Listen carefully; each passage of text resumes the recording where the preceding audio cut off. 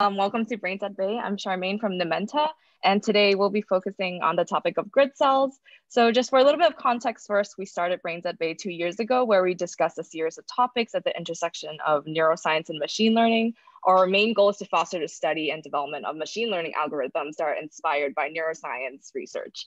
So we're super excited to have everyone here today. Each talk will be around 30 minutes, and then there will be a Q&A session towards the end. So for all our attendees, feel free to ask your questions through the Q&A function on Zoom. And in case you missed some of this meetup, we'll be recording this and posting this on our YouTube channel. I'll add the link to our meetup page once the video is uploaded. So without further ado, I'm gonna pass the baton to Marcus to introduce our speakers and the wondrous world of grid cells. Great. Yeah, so today, I guess I'll introduce, I was going to do all the speakers before they talked, but I'll just do a brief intro since we haven't mentioned them yet. I'm Marcus. I'm a researcher at Numenta, and so I'm coming in with a background in computer science, but I've been immersed in neuroscience and machine learning for past 6 or 7 years. Our second speaker is going to be James Whittington, who is a postdoctoral research associate at Oxford, and he did his PhD at Oxford, where he worked with Rafał Bogacz, who is presented at one of these. What was that? He's just recently been promoted to be a Henry Wellcome Fellow from the Wellcome Trust now. Excellent. Hooray. So in his PhD, he was co-advised by Tim Behrens and Rafał Bogacz, and Tim is here today. You just heard him speak. And I guess I'll say, I'll do a little more intro right before the speeches. So, and then our other speaker is Kim Stachenfeld, who's a research scientist at DeepMind. She did her PhD at Princeton, where she worked with Matt Botnick and Sam Gershman.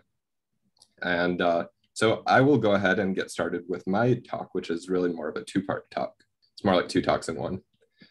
And so I'm going to start presenting. So yes, I'm doing a 2-part talk. And since I'm basically doing 2 talks in one, I'm probably going to use most of the 30 minutes. So questions are welcome, but like more discussion topics, it'll help me if those get saved till the end, but clarifying questions are totally fine. So the first half of this is going to be an introduction to grid cells, since the audience for this meeting is sort of a mix of neuroscience and machine learning people, and maybe just people who are generally interested. I'm going to try to give you just a basic intuition of grid cells.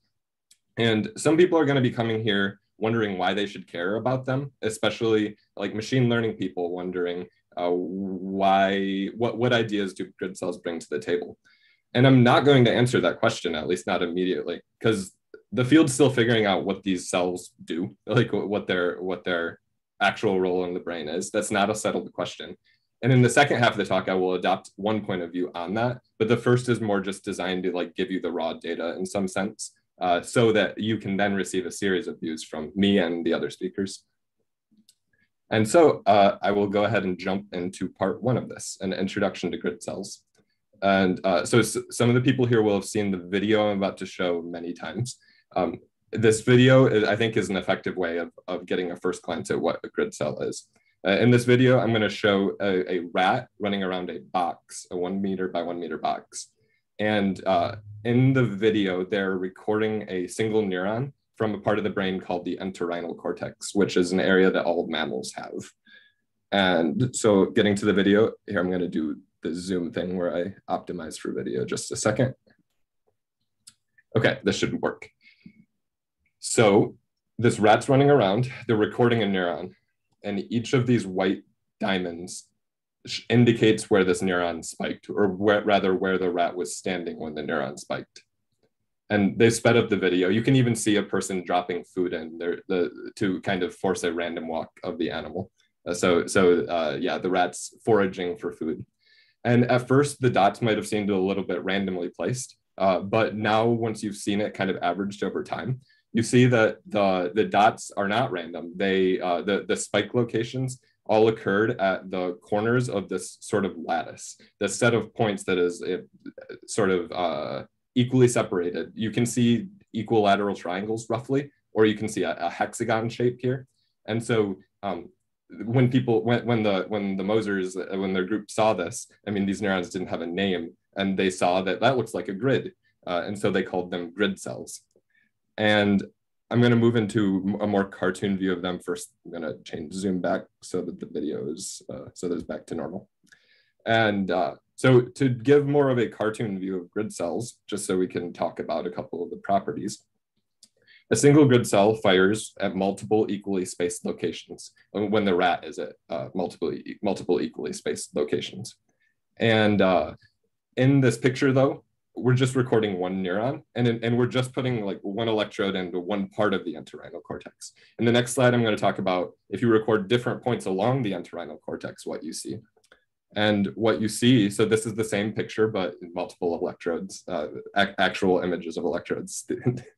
Just kidding. And what you see when you record these neurons is you get grid cells, but the grids are different. The grids they have different spatial periods or scales.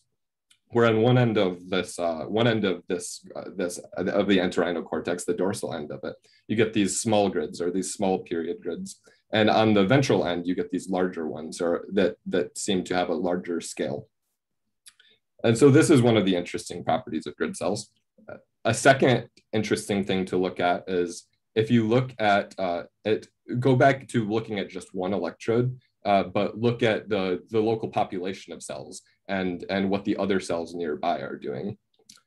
And what you find there, so here I'm going to show empirical data where they did that from the original grid cell paper, where they record 3 different neurons at a single electrode. And the empirical data here, on the left, you see a blue cell. The blue cells plotted, its firing locations are firing in a grid. Red cell is firing in a grid. This green cell is firing in a grid. And they all, in the sense, are the same grid, just shifted or translated. And so this is the property that you see when you look at a bunch of locally clustered neurons, is they're the same grid but translated. And you get the sense that, so looking at how there's still some like uncovered space, you get the sense that if you record enough neurons, you're going to totally cover that space. You're going to have every location correspond to a grid cell. And going back to my cartoon drawings, in this cartoon version, it took 16 cells. I just started adding grids until it covered the space. And a point that I want to make here, so I've drawn this arrow around, I've drawn this box around this rhombus, this parallelogram. And I want you to have this second way of thinking about grid cells, where you can think about it as a hexagonal grid, or you can think about this rhombus that I've drawn, this parallelogram. And to just really narrow in and focus on this rhombus, a valid way of thinking about grid cells is that a population of cells seems to be tracking the location of a rat. And I'll just replace this with a different cartoon version of a rhombus, just so I can make the point a little bit more clearly. So you have, it's like you have a bump of activity that moves through this population. Regardless of how they work, from the outside, seems to be how they look. It's not clear if the system actually works by moving a bump through the population, but from the outside, that's what it appears to be doing. And so what you can picture is that as a rat is moving, this bump of activity is also moving. And I've drawn it so that the bump of activity sort of straddles the side to just give you to make it clear that there's this wraparound thing that happens, so that when the bump goes off one side, it comes in the other side. And so if you think about this for a second, if the rat were to run directly to the right, this bump would move directly to the right, and it would pass through the same population of cells again and again and again. And that would lead to each of those cells having a grid-like field. So the term for this set of cells that has the same grid is a grid cell module. And also you'll hear people talk about it as a torus. Topologically, this is a torus.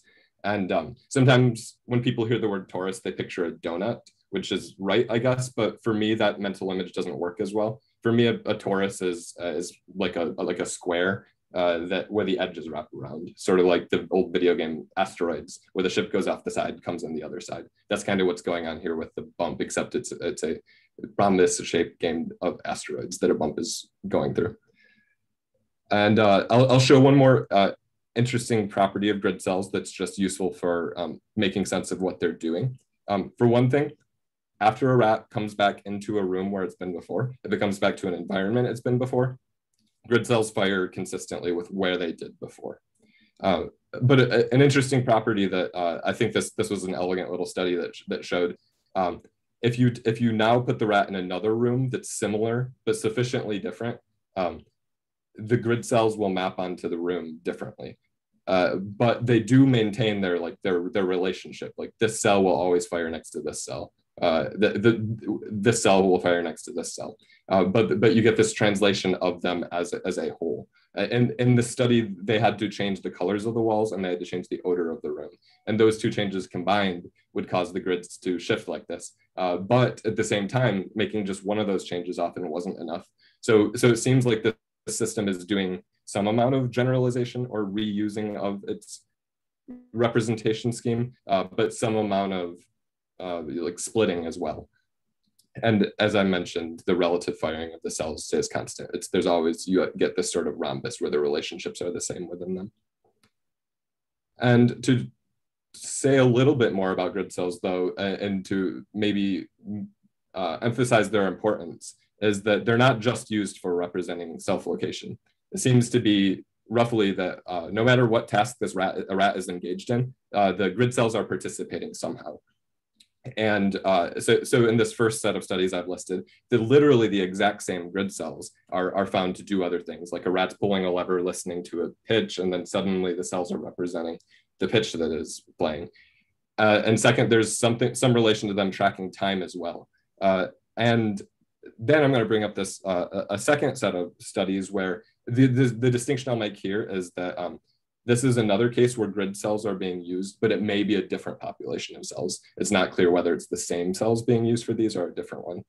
And so one important of these to focus on is, first of all, primates like humans and non-humans have grid cells, but a lot of the ones that have been found track the viewed location.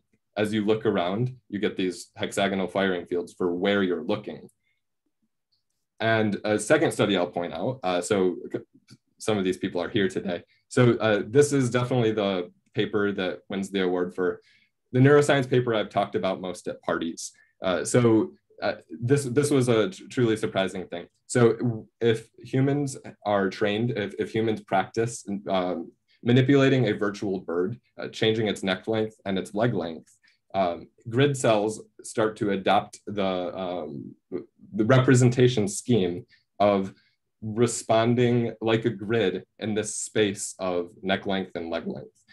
This is based on fMRI evidence, but it's a pretty strong signal. Like that it's pretty clear. It seems to be what's going on here. So this is one of like the big fun results. So Tim is here today. So this is cool. So suffice to say, grid cells seem to be used for a lot of things. And now I'm moving into sort of stating points of view on them. In my mind, I kind of organize views on grid cell into two general clusters of views. In one of them, it's more part of a memory system. And in these types of models, by the way, this slide does not list all of the theoretical work on grid cells, but I'm really focused on the high level ones, the types of models that are using grid cells to solve some problem. So I'm leaving a lot of theoretical work on grid cells out. In this first view, there's a real emphasis on learned associations. In these types of model, the system, updates the grid cells, forms an association, updates the grid cells, forms an association. They do that kind of thing. A second class of models, rather than treating grid cells as like this blank canvas for associating things with, they encode information directly. And some people, I'd say one example, I think a lot of people, when they first see grid cells, they see immediate analogies to the Fourier transform. And so that would be one example of this second view, where if you were to take an animal's environment and almost think of it as a 2D image, and you encode that using a Fourier basis, you'd get something kind of grid-like. And so that's one example of such a view. And so the speakers today, I'd say the first two mostly fall into this top one. This is just my mental model. And I think Kim falls more into the latter. She's not the Fourier view, but I think that this sort of reflects more of the mindset. And so you'll get to get a sampling of all of this today. In my mind, something that's common to both of these views is that grid cells participate in, and like their importance is the fact that they can be updated. Other representation schemes might optimize for other things like reconstruction error. The grid cells sort of optimize for being able to be updated. And so the rest of this talk, though, I'm adopting view one, mainly because it's the where most of my work has been. But I'm still very intrigued by the second view. It's just more of my work is on the first one. And so I'm jumping into the second part. So I'm taking off one hat and putting on a different hat. Now I'm confident of grid cells being used in a memory, and I'm gonna talk about that to you. So in this, I titled this quickly forming structured memories. So I'm putting an emphasis on the quickness here, and I'll tell you what I mean there. So in the rest of this talk, I'm gonna focus on two operations that are important for mapping. And so the first of these operations, and by the way, we've been working on these for over the years, but I'm going to present a previous version of them and then where my head's at right now. So this first operation is that of learning what I'm calling here a sensory map of, so you can imagine if a rat is walking around and it's noting what it senses at different locations, and it associates what it senses with those locations. That's sort of learning a sensory map, forming a map of this object. So I have these two objects, these two parts. One is a triangle, one is a pentagon. And so forming different maps through this sort of brute force way of moving around and learning what you sense.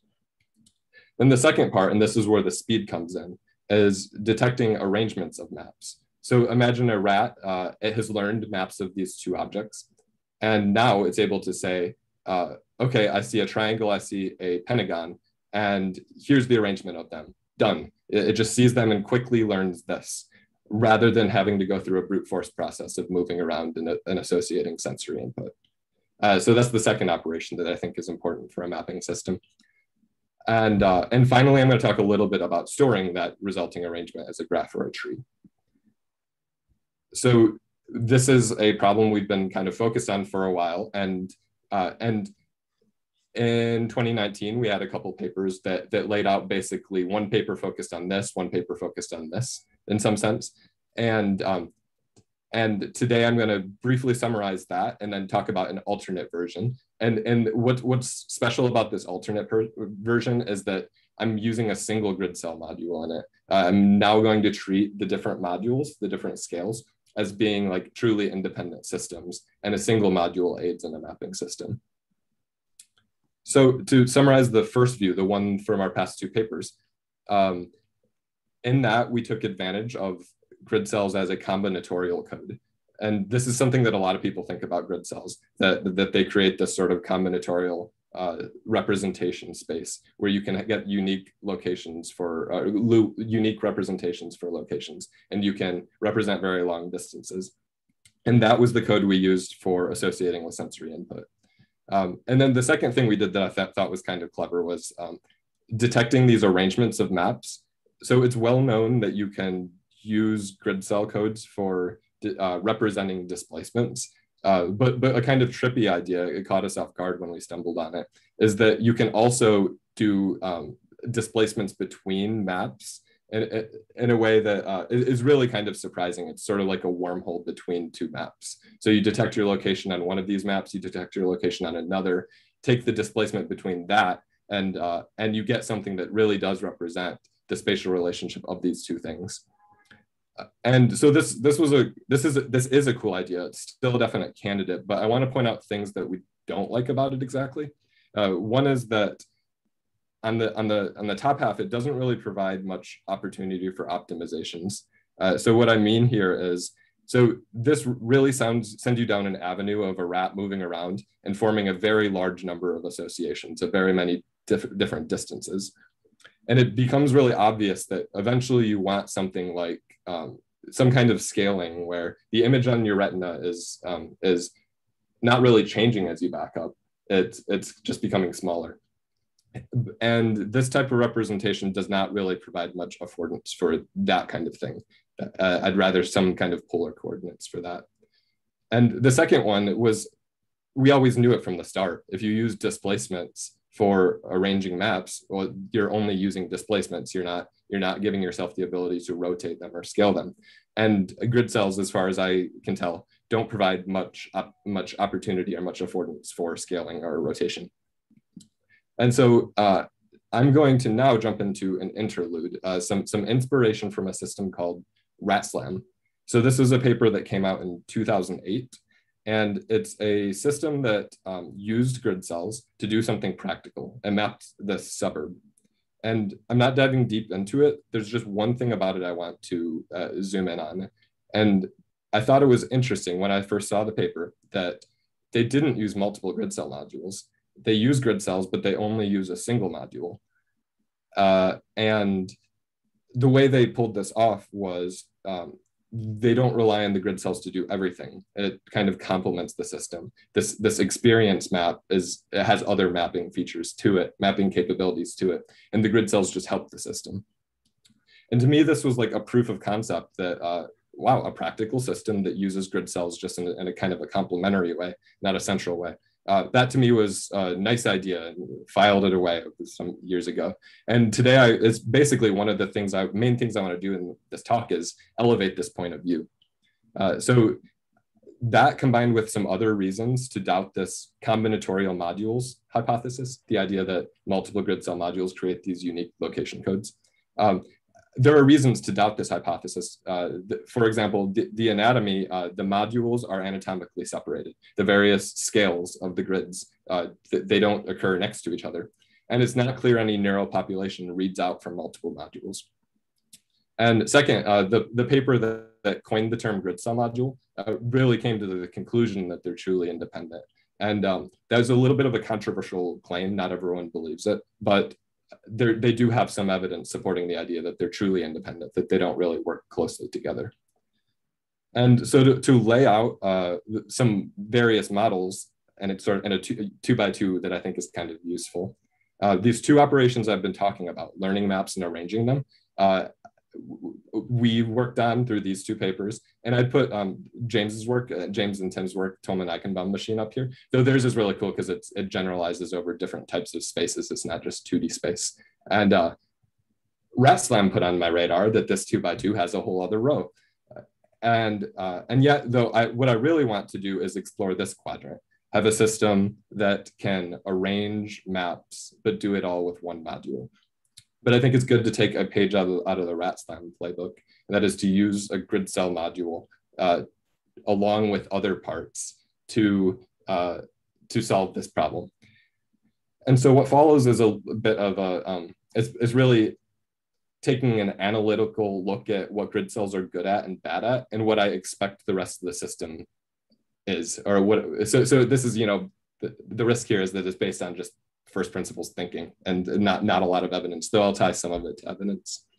So my hunch, based on what I like and dislike about grid cells, is that the brain uses two broad classes of location representations that complement each other. And I mean, this isn't that imaginative. Cartesian and polar coordinates are the two types that people know about. And I would argue that the brain uses a combination of both, where grid cells are sort of like Cartesian coordinates without an origin. And what they kind of bring to the table is their uniform resolution, which enables them to do important things like path integration, which is a word I haven't used yet in this presentation. So path integration is taking your motor input, taking your movement info and updating your estimate of your location. And that's much easier to do if you have a uniform resolution population. But because it's uniform resolution, using a fixed population of cells, you're only going to be able to cover so much distance. So it's destined to be ambiguous.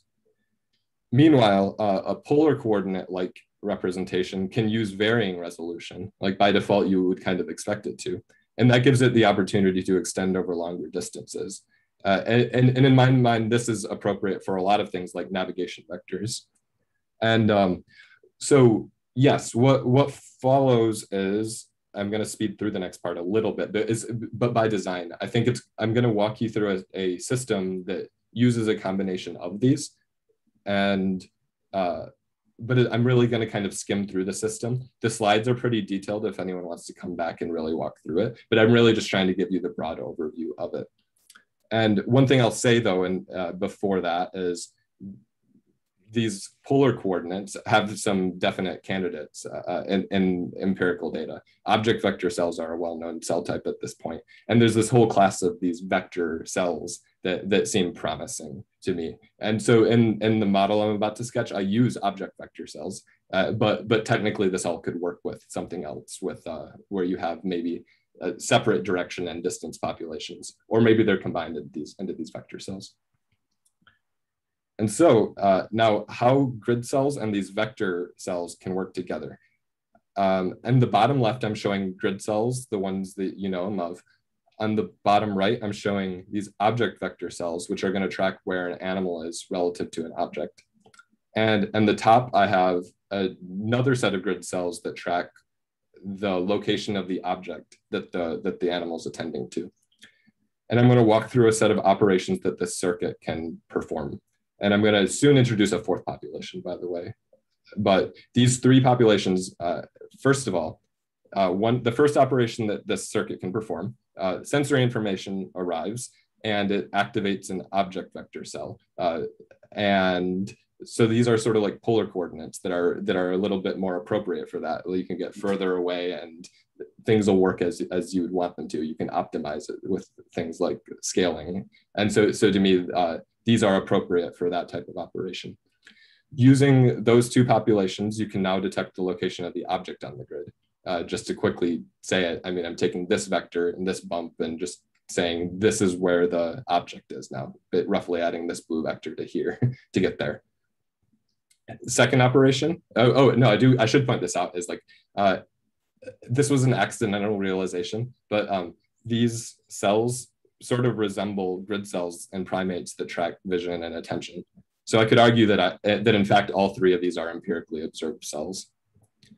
And so to continue this sort of lightning talk on how all of this works, I think the second important point to talk about is how a grid cell module can be used to path integrate other cell types. Given movement information, the grid cell bump of activity can move. However, this bump of activity does not move because the object's not moving. And through that, these two combined can path integrate the object vector cells. So even though these are coarse coded, they can still get path integrated by this system. They can still get updated when you move. Third operation is inferring the grid cell location from sensory input. So this gets back to how if an animal comes back into a room, its grid cells are re-anchored to the same way they were before. This is very much like the first operation, just switched around between these two. Now the second thing, the second set of operations, I'm going to two total more. There are five. I've showed you three. The second set of operations involve arranging objects. So what happens now when the rat attends from the pentagon to the triangle? It goes from looking at this to looking at this. What happens is those are going to activate two different object vector cells, and the displacement between those object vector cells should be represented somewhere. And so this red cell literally represents the fact that this is diagonal from that, or that this is diagonal from that. And once you've stored all of this, you can now do prediction as you attend to other objects. So here now the rat is attending from the triangle back to the pentagon, and using everything it's learned, using the coarse displacement between objects, using the location of this object on the grid, which is fine-grained but ambiguous, you can unambiguously predict which object vector cell becomes active, which is then usable, that can then be used to predict sensory input. And one more quick slide, once again, just going through this. I'm making the point here that these four populations really are all necessary together. It's not enough to just have the first three I talked about because of the ambiguity of grid cells and vector cells, because any given grid cell can correspond to multiple vector cells.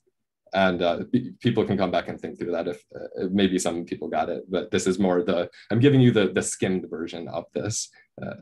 And so to summarize though, to summarize this system, the first operation here, that of learning sensory maps, is used rather with grid cells, it's used with object vector cells or something similar. And the arrangement of those maps comes from detecting displacements between these object vector cells. Meanwhile, though, there's also a slower system where you're locating each object on the grid And this gets kind of updated over time. It's sort of like SLAM, where you error correct it over time. But this is learned quickly. This is updated over time. So here I've showed a second way of doing these two techniques. And the final one, I'm probably nearing the end of my time. So the final one, I would say, is similarly more of a skimming. I would say the main content I wanted to get across to you is the idea of a module complementing a system, and polar coordinates and Cartesian coordinates working together. And but when let's see, the system is learning these arrangements of maps, and the way that we think this happens is by storing them in a graph or a tree. And a graph, I'll just give you a conceptual version of what I mean there. So what you need is some sort of a group of properties that are associated with each other, what information and where information, and an association between those memories. And I'll show a neural diagram for this in the next slide. A tree-like one is very similar. So here, just make sure I said everything. Associated with this pair of memories is the displacement information between them. And associated with each node is what and where information. A tree is like that, but where you have a sort of hierarchical view, or where you have this parent-child relationship, which has some nice properties. And so neural mechanisms for this, I've been talking about these 4 populations. If you can add another population to learn associations, to associate them together, then it's pretty straightforward to learn these graphs using this association approach. And I've roughly placed these in where they'd be medial entorhinal cortex, lateral entorhinal cortex, and the so-called engram cells and hippocampus. And nearing the end of this. So the broader view of this, so everything I've been saying right now is like kind of rigid spatial mapping, but in my mind, you can now loosen that restriction a little bit and focus on these memory graphs that are quickly learned. And so kind of the more general system here would be you learn memory graphs or memory trees, associating information with each node and with each edge. And this would be how this is how I would begin to attack the problem of learning these in a way that generalizes a little better, rather than having them be these very rigid spatial maps. So this brings me finally to my summary. To organize this into the machine learning audience and the neuroscience audience, some machine learning takeaways is that based on at least how we've interpreted the system, it seems that some good focus areas for machine learning are learning parts and arranging parts into wholes, and anticipating input after movement, which grid cells are kind of evidence of, and anticipating input after attention shifts. And second takeaway would be stepping back, just what the kind of substrate, the computational substrate should look like. It seems that having a set of independent modules that quickly learn graph and tree-like maps would be a good system. And in this system, it would associate information with nodes and displacement information with edges. And finally, some takeaways for neuroscience. I made a point about Cartesian and polar coordinates, how grid cells can, in some sense, path integrate the other cells, but polar coordinates are useful for other purposes. And I made a case by framing this whole talk as quickly arranging maps. I'm making a case that hippocampal learning it would be much more efficient if it learns arrangements of parts rather than a location by location memory of what is sensed. That doesn't mean this is right. It just means it would be more efficient. So it's what I would expect to find in the hippocampus, but that's just based on thinking about how I'd build it, how I'd build the hippocampus. And the final point is that it's worth considering models in which grid cell modules are truly independent. And that's the end of my talk. So I'm open to questions or discussion. Do we want to move the questions towards the end and just keep moving? Yeah, that's with totally James's fair. presentation. Yeah. Sure. Okay. We will go ahead and jump over to the next one. I got to be the first speaker. Sorry, I'm playing with Zoom UI. Now I get to really focus on the other talks now that mine's out of the way. So I will just a couple more words of introduction of James Whittington. Sorry, I'm really fumbling with Zoom UI here. Yeah, a few more words of introduction about James. I'd say one thing that I've learned from James's work is how to set up a neural system where everything's probabilistic. For example, if I'm modeling grid cells and I'm taking how they receive sensory input and movement input, and how you kind of combine those in a principled probabilistic way. It's very likely that someday I'm going to borrow James's approach to that. So I appreciate having learned that. And so with that, I'll hand the mic off to James.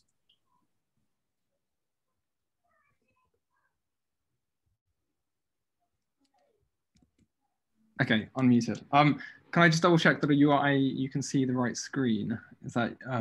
Yep. Yes, all's good.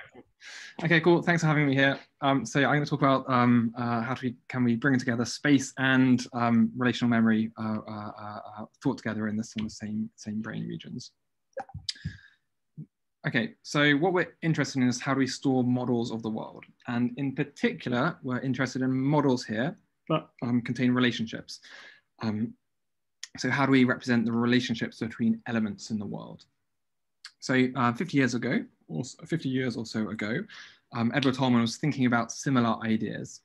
And in particular, he was thinking about the relationships of space. So he had a rodent placed inside of a maze.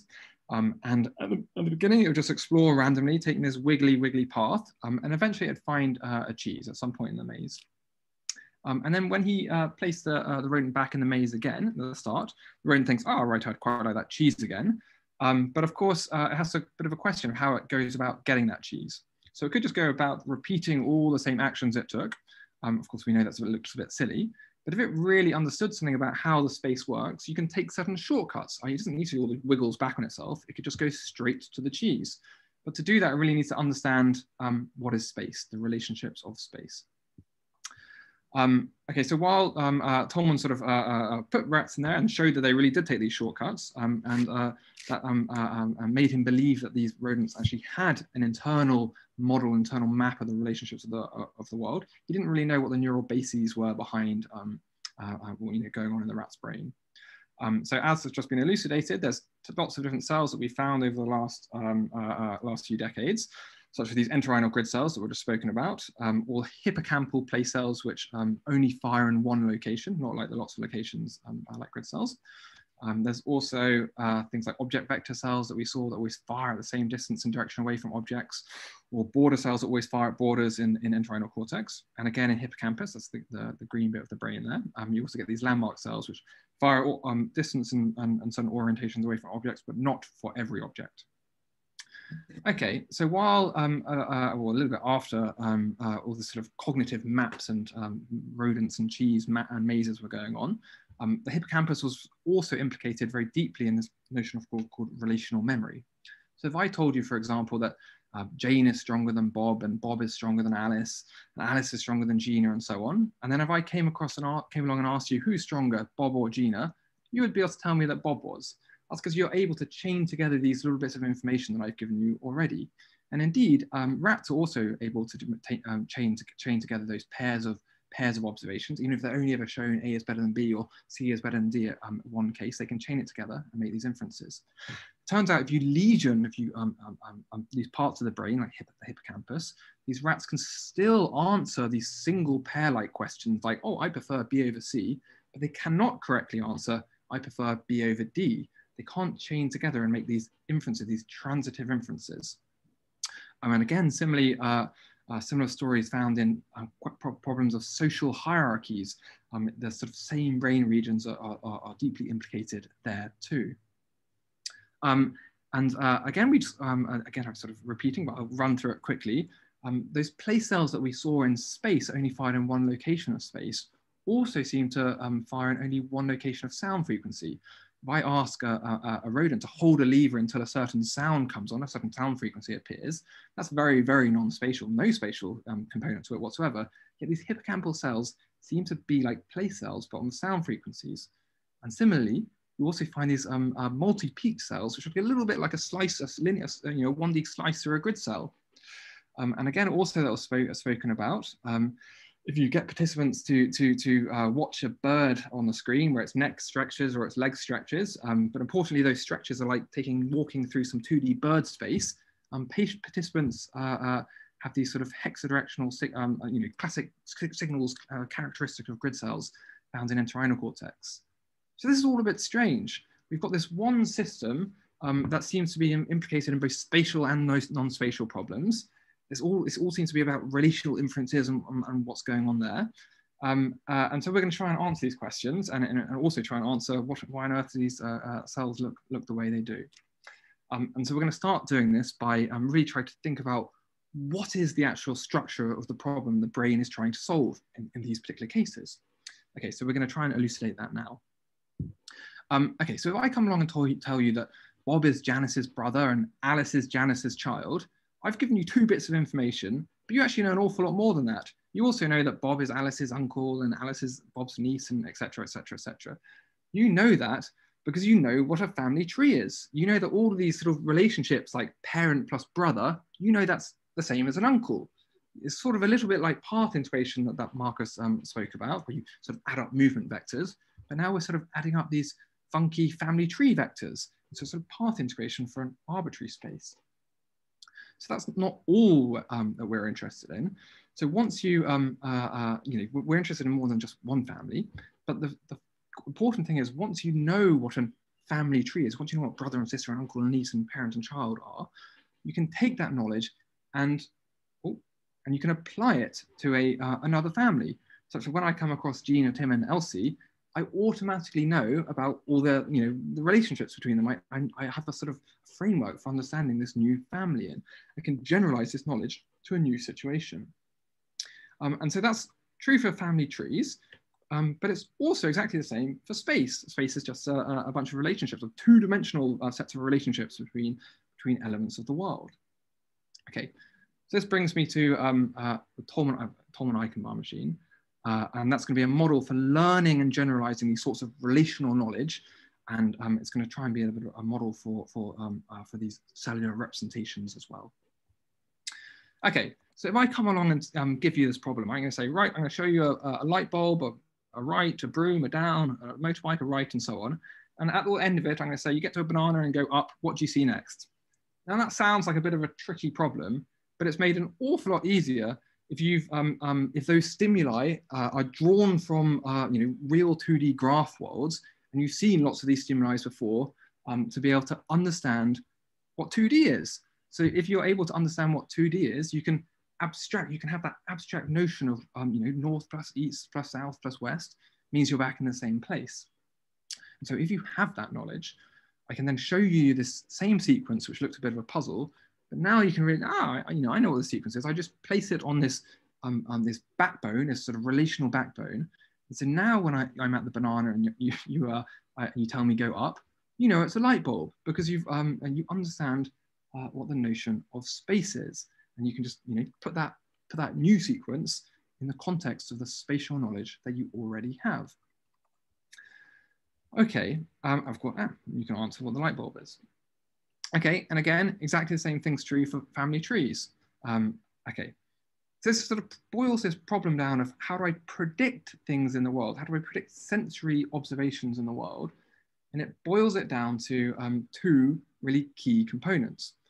First one is, can I sort of represent location in some abstract space, some abstract structure? So that was going to be, where am I in the family, or where am I in the spatial graph, or where am I in this chain of transitive inferences? Oh, I've got a and the other component is going to be, right, now I've got this abstract thing, how can I link this abstract space to the real world? And so here, for example, we've got the lovely family of Tim, and each character there takes a particular location in this family graph. Tim's a father, Louise's wife, and et cetera, et cetera, et cetera. So it's really 2 things. Can I represent this abstract structure? And can I have memories so I can bind together specific instances to places in this family tree? And the important thing about having a memory is I can reuse a different memory for different families. So I can have the same abstract structure, or same abstract notion of family, but I can reuse it for one family at one time and a different family at another time. Okay, so how are we going to go about doing this? So let's start with the memory, because that's the easier bit. Right, so people think about memories in the brain as these sort of Hebbian networks. Okay, so what they do is they take a sensory representation. Here's a sensory representation of a motorbike, and they put it into a memory network. This is going to be a bit like a Hopfield network, if anyone's familiar with that. Okay, and the point is, when you put that in, you can sort of upweight coactive neurons using Hebbian learning, if anyone's familiar with that. And that's kind of fun, because the next time you come along, you can store that in the weights. Next time you come along and I just show you a partial bit of this memory, a little bit of the motorbike, that alone, that partial sensory representation, is enough to sort of be inputted into the network, and then I can retrieve the full memory just from that partial memory, and I can retrieve the fact that I saw there's a full motorbike there. So it's an ability to store memories and retrieve them from partial inputs. Okay, that's not quite what we want, unfortunately. What we're really interested is relational memories. That's memories of observations that know where they are in an abstract structure. We're not just interested in memories or observations alone. We want to know where they are in some abstract space. We want to know that this motorbike is at position B. Okay, so how can we go about doing that? Well, let's just take for example that we, so that's what we want the motorbike at B. Let's take for example that we know how to represent this motorbike with this little red bunch of neurons down there. So we do know how to do that. And let's imagine for a case that we understand how to represent where we are in this abstract space, how we're at B somehow. We're just going to represent that with these blue neurons here. And as I said, the thing that we're really interested in is knowing that the motorbike is at B, and we're going to do that by sort of smushing together these two bits of information. We're going to put into our memory network both knowledge about the motorbike and knowledge about where we are. That's going to be form a conjunctive memory now. And so cells are going to fire in this memory network, going to fire only if they get both inputs from the structural knowledge, abstract structural knowledge, and the sensory knowledge. And then again, we can just do this auto-associative Hebbian learning to between upweight weights between coactive neurons. Okay, so this is rather good because this allows us to play a bit of a trick. I can then come along and provide a partial bit of input of this memory, but now the trick is that the partial bit is just only the abstract where information. I can input that into this memory network and then retrieve the sensory knowledge. So just like I put a partial motorbike in before and retrieved the full motorbike, now I can put the partial where information and retrieve the full what and where information. Or exactly the same, but in the other direction, I can put in just a motorbike and I can retrieve the where information. That's sort of rather nice. And this is what's going to allow us to make all these sensory predictions that I'll show you in a moment. Okay, so how that's memory sorted, but I mean hopefully we'll consolidate that knowledge in a second. But the question is, like, we made a bit of an assumption that we had this blue representation already. So what we're going to try and wonder about now is how do we get that blue representation in the first place? Okay, so we're going to do this by training a neural network, and let's see what we can do in training. Okay, again, so let's believe that we have some sort of representation of where this red X is, and that's going to be in this blue representation here. And then I'm going to come along and say, go to your uncle, and then it's going to transform this representation just by some linear mapping or just some sort of mapping to a new representation, just a set of weights there. These are going to really be the important weights, the weights that we're interested in, because those weights of how I move around the space are really the weights that define what the space is, define the family tree or define the 2D space, whatever it is. Okay, then once we've transitioned to this new representation, I can then retrieve the memory of that memory network. Just because I've got the where information, I can retrieve the full memory of what I think is at C. And in this case, I predicted it's going to be a chair. And so that's wonderful. When I open my eyes and see it is a chair, that's brilliant. I predicted that correctly. But if I was wrong, if I wasn't right, then that's an error. That's an error I can use to do error back propagation and sort of rejig all these weights up the top to predict better next time. Next time I would have been at that location or an analogous location. And so over time and over these errors, this overall network is going to hopefully learn what is the abstract space that I'm in and how to address memories properly. Okay, So that's a lot of sort of high-level technical-ish mumbo jumbo. But the real question is does it actually work? Okay, so if it did work, I would show it this whole sequence of sensory stimuli, and it should be able to predict what's coming next. And in particular, let's say, for example, that this sequence of sensory stimuli came from this sort of tortuous red trajectory on this hexagonal world. Then at the end of this this trajectory, I've only visited all the nodes of this graph. I actually haven't visited an awful lot of the edges, but once I visited all the nodes, it should really know everything about that graph, because it already hopefully had this old structural knowledge that it can reuse. It has the old knowledge of how everything relates to each other in an abstract way. But now I've seen all the particularities, and so it should get perfect prediction after it's seen all of these nodes, and that's exactly what we see. So performance is in line with the number of nodes I've seen, not the number of edges that I've seen. Okay, and we can do the same sort of stuff in these worlds of transitive inference. I should say all the worlds are actually much bigger than what I'm showing here. And so the blue line is right at the very beginning of training. It's got no idea what's going on. But after it's seen 10, 20, 30 of these sort of transitive inference graphs, it's sort of been able to abstract the structure of what's going on. And immediately, straight away, it performs really well in new worlds. And that's exactly the same in these family tree-like structures as well. At the first, in the blue bit, is rubbish. But up at the top in the gold, immediately it only needs to see something once, and then it's understood, then it knows what's going on. Okay, so it can perform these relational inferences, and it can perform those transitive inferences, like what I showed you that rodents and humans can do. Okay, so it works, but what about how this network is actually representing the world? Okay, so I'm going to first just take this model, TEM, and I'm going to let it diffuse about randomly in space. So it's just going to wander around from node to node, trying to predict what's coming up next. And so if we have a look and peek inside these neurons in this abstract, that blue layer, we can see that we see things that look a lot like grid cells. And they're grid cells of different frequencies. They're grid cells of different phases, like Marcus was talking, things that are shifted from one another. And you also get things that look like band cells too. So that's rather interesting. Oh, that shouldn't be there. And then if I also look inside the hippocampus, this sort of memory bit of the Tom-Eichenbaum machine, I also can see place cells. So cells that just fire in one location. I can see little ones and I can see big ones. And again, that's just like what you see in the brain, in the rodent hippocampus. Okay, so that was just diffusing around, willy-nilly, pretty randomly. But what if I get it to behave a little bit like a rat? Well, rats like running near walls. They like approaching special shiny objects.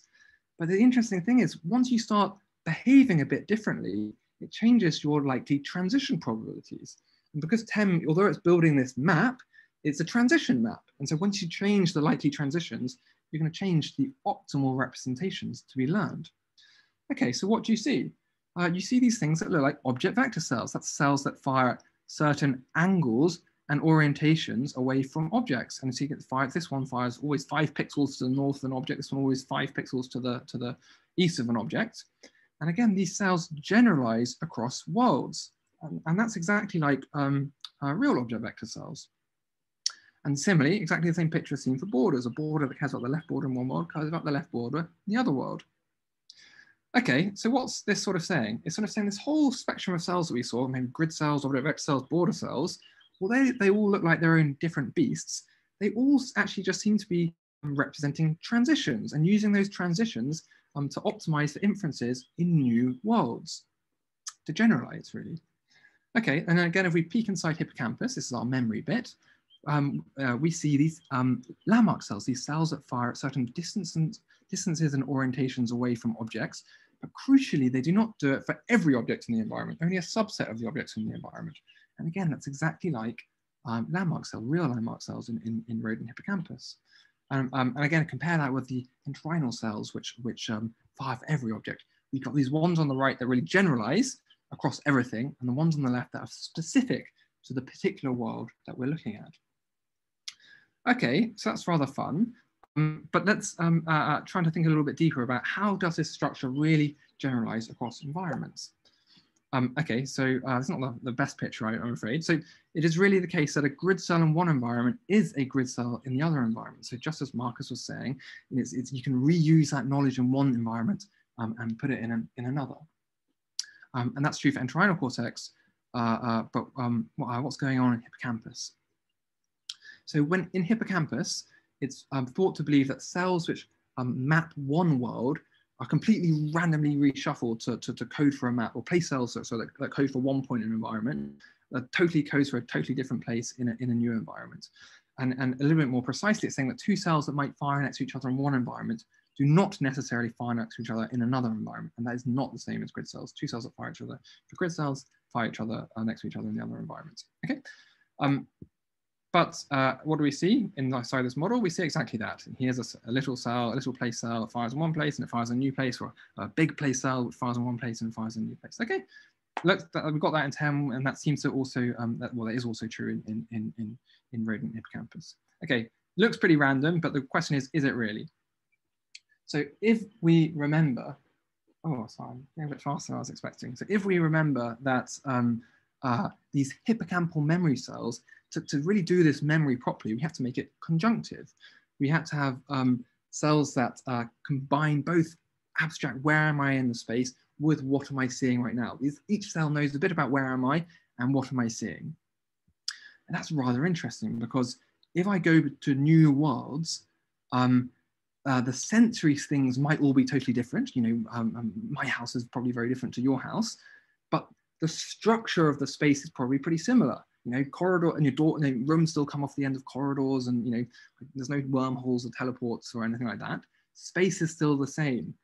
So what that says is hippocampal cells, although they're going to remap, although they will change place, there's something that should still be preserved. The structural element of these cells should still be preserved.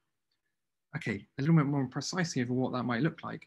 So although a place cell, here's a place cell, will remap between two different worlds, when it remaps, it will maintain its relationship to the structure preserving grid cells. So here's a place cell that fires at the same location as of one of these grid cell fires. So when it remaps, although it remaps to a new location, that location will also be at a grid peak. Okay, so you can remap to different locations, but because grid cells have many peaks, you know, it'll remap to one of the locations of one of those grid peaks.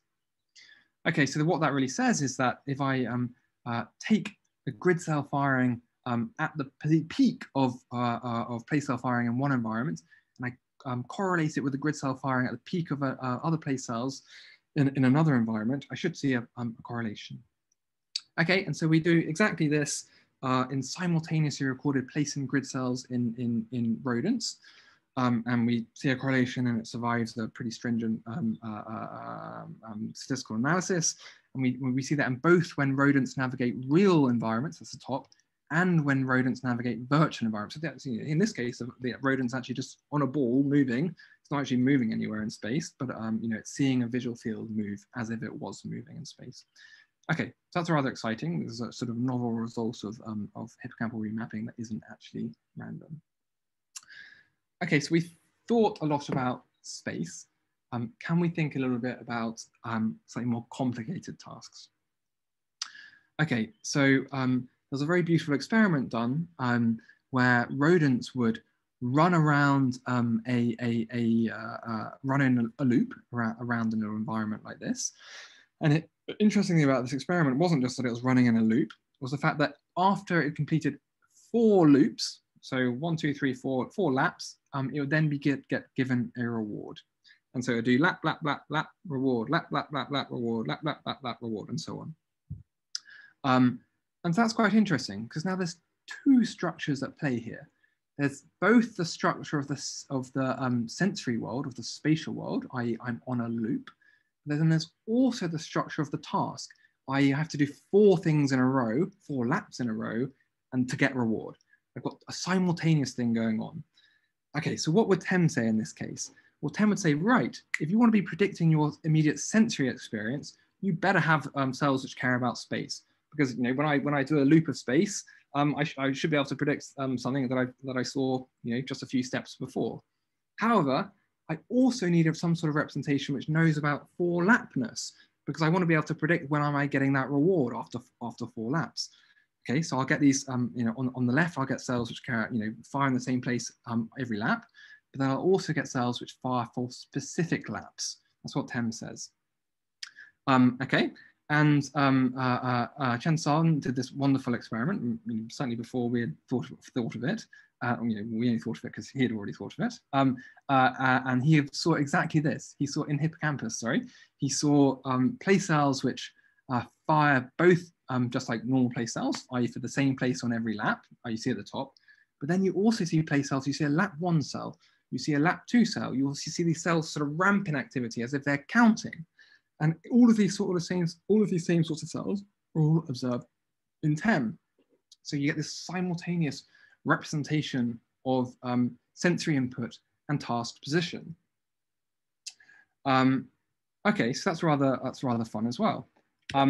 And last bit that I've got here is that, you know, earlier we saw this remapping in space, and we saw that TEM was saying that hippocampal cells, the structure is preserved in entorhinal cells when they move, and that means that place cells should also inherit a bit of that structural preservation. But this is a bit of more of a funky task, because now if we get a rodent to run in one box like this, do 4 laps in one box, in 1 lap, and then move it into a new box, you know, it still has to do the 4 laps, but it is a new box. What TEM says is, right, the cells which care about space should remap, because space, you know, the spatial orientation of the sensory stuff is different. The hippocampal cells which care about a bit of sensory stuff and space will change because the sensory things changed. But what it says is, because it's still doing a 4-lap environment, even if a cell remaps spatially, it will still care about the same lap. That is very important. Even though it remaps spatially, if it cares about a lap, it will care about the same lap in both cases. And that's what TEM says here. And that's exactly what Chen Sun found in his data as well. Okay, so in summary, I tried to convince you that relational reasoning and space are really 2 sides of the same coin, the same sort of fundamental mechanisms or principles of generalization can apply to both. I've tried to say that relational structure is abstracted and represented explicitly in the brain, where entorhinal cells are just a basis for representing transitions. Hippocampal cells are representations for making memories of what is where, and that means that this phenomena such as hippocampal remapping is not in fact random. Instead there's some structural knowledge preserved. And so that I want to thank in particular Tim, who's on the call and will hopefully answer questions very well later. Thank you. It's a pleasure. Yeah, thank you for such a great presentation. And I think the next person we have is Kim. Okay. Cool. Yeah, I'll say a few more words of introduction as Kim gets set up. So yeah, James, stop sharing. So one thing I have learned from Kim and from Kim's work is she really put eigenvectors on my radar. Previously, they were a thing I sort of learned about in school, and now they're a thing that I'll be out hiking and suddenly I'm thinking about eigenvectors. So thank you, Kim, for that. Thanks. I'm delighted for that to be part of my legacy. That's high praise. Okay. So my name is Kim Stachenfeld. As mentioned, I'm a research scientist at DeepMind on the neuroscience team. I want to thank Marcus and Charmaine for inviting me. This is really fun. I've heard James's talk about grid cells a couple times, but it's always a delight, especially because you present with such like vigor and energy, and because the model is super cool. I'm going to talk about some related work that involves structure learning, the hippocampus, and some ideas in machine learning about representation learning. So to start off, I'll visit this question or revisit this question that I think we've all thought about in different ways, which is what do we want out of a representation? Particularly when we're talking about a region such as hippocampus and entorhinal cortex, where grid cells are, what would the properties of a good representation for scaffolding the acquisition of new information look like? And it's a bit of a cliche for people who study hippocampus to be into maps, but I have one, so be it. This is an old drawing of a map I really like, and I like it because it's nicely illustrative of many of the challenges of representation, many of the things that we've talked about, we'll talk about more. So you have a number of different types of experiences bundled up into this map. This map can support many different types of tasks, whether it would be visual recognizability, navigational information, information indicating the different functions of different buildings like farms and churches. You also have this hodgepodge of different coordinate systems and different coordinate systems. And the importance of this is something Marcus alluded to. You have egocentric and allocentric views in particular, all like forced into this 2D drawing. And you also have this property where certain things are represented with a high degree of detail, probably when that detail is relevant, and other details are neglected or entirely absent. For instance, I'd be pretty confident using this map to identify the church in the town square. I wouldn't be that confident using it to navigate backcountry because that's almost entirely blank. Only roads are really depicted. So I think it strikes this familiar trade-off between richness and simplicity. And it's a nice illustration of some of these principles. It's also kind of fun because it's artsy. And this map, I think, it's obvious that it was made by humans, but we also know that animals seem to learn and represent structure too. And as you've heard about quite a bit already, we think that place cells and grid cells are a big part of this. We think of these in map-like terms as well. So one kind of conventional view of how we think about place cells and grid cells is that place cells are representing location with some degree of specificity, some degree of like, this is something you can bind to that will keep information specific to this one episode or experience that you're encountering. Whereas we think maybe grid cells are representing this more generalizable metric information. And of course, this is something that James talked about too in a really good degree of detail. That, you know, the grid cells are representing what's this self-similarity that space has that lets you take some knowledge about one part of space and apply it to all other environments that have that structure as well. And of course, we know that hippocampus, while a lot of the cells seem to have spatial receptivity, and while there's a ton of research on how physical space is represented in a lot of detail by hippocampus, seems like it's not just for physical space. You already heard about these tasks and these environments where hippocampus and entorhinal cortex represent these really highly non-spatial variables, like the dimensions of a bird is a pretty wacky one from Alexa's now famous experiment with Tim, and as well as these pitch cells that you can find in rodent hippocampus that represent sound when that's the task relevant variable. And it gets even a little more wacky when we realize that these cells are not just for physical space, and they're not just for things that have this underlying Euclidean structure that have the same kind of geometric properties as space, even though they're not physically spatial environments, but they're also for things that are not even quite structured like space. So these are some examples of environments that are better represented as discrete task spaces or Markov decision processes, where you have a bunch of discrete states that you can transition among, but they're not arranged in this Euclidean planar or linear way. Like these tasks are with the birds and with the pitch. And so these tasks, in all of these tasks, we see hippocampal activity that's consistent with representing your location, but not necessarily in a task that has this same kind of planar structure. And I should mention that this paper, the Garvard et al. Paper from 2017 is also from Tim's lab. So if you want to ask about it in the panel, he'll be there. Yeah, so I think the thing about these two ways of thinking about things is that it brings us to this normative question of what should these representations be for? And I think one of the compelling things about this spatial view is that spatial representations have this powerful generalizability. If you have a representation of spatial structures, you can use this every time you're in a spatial structure. There's a lot of self-similarity to space. Why would you want to relearn that every time? These more graph-like tasks, these more discrete task spaces are in a way a lot more expressive and flexible. You can learn many more types of relational spaces. You can learn more ways that things relate to each other, but you perhaps lose some of the generalizability. It's not that you have this self-similarity anymore. You now have this flexibility where you can form any kinds of relations to each other. And this kind of view is more consistent with the idea that hippocampus is representing relations between states this Eichenbaum and Cohen view that James talked about, or maybe that hippocampus is learning a transition model between states, and it can iterate over this in order to produce reasoning.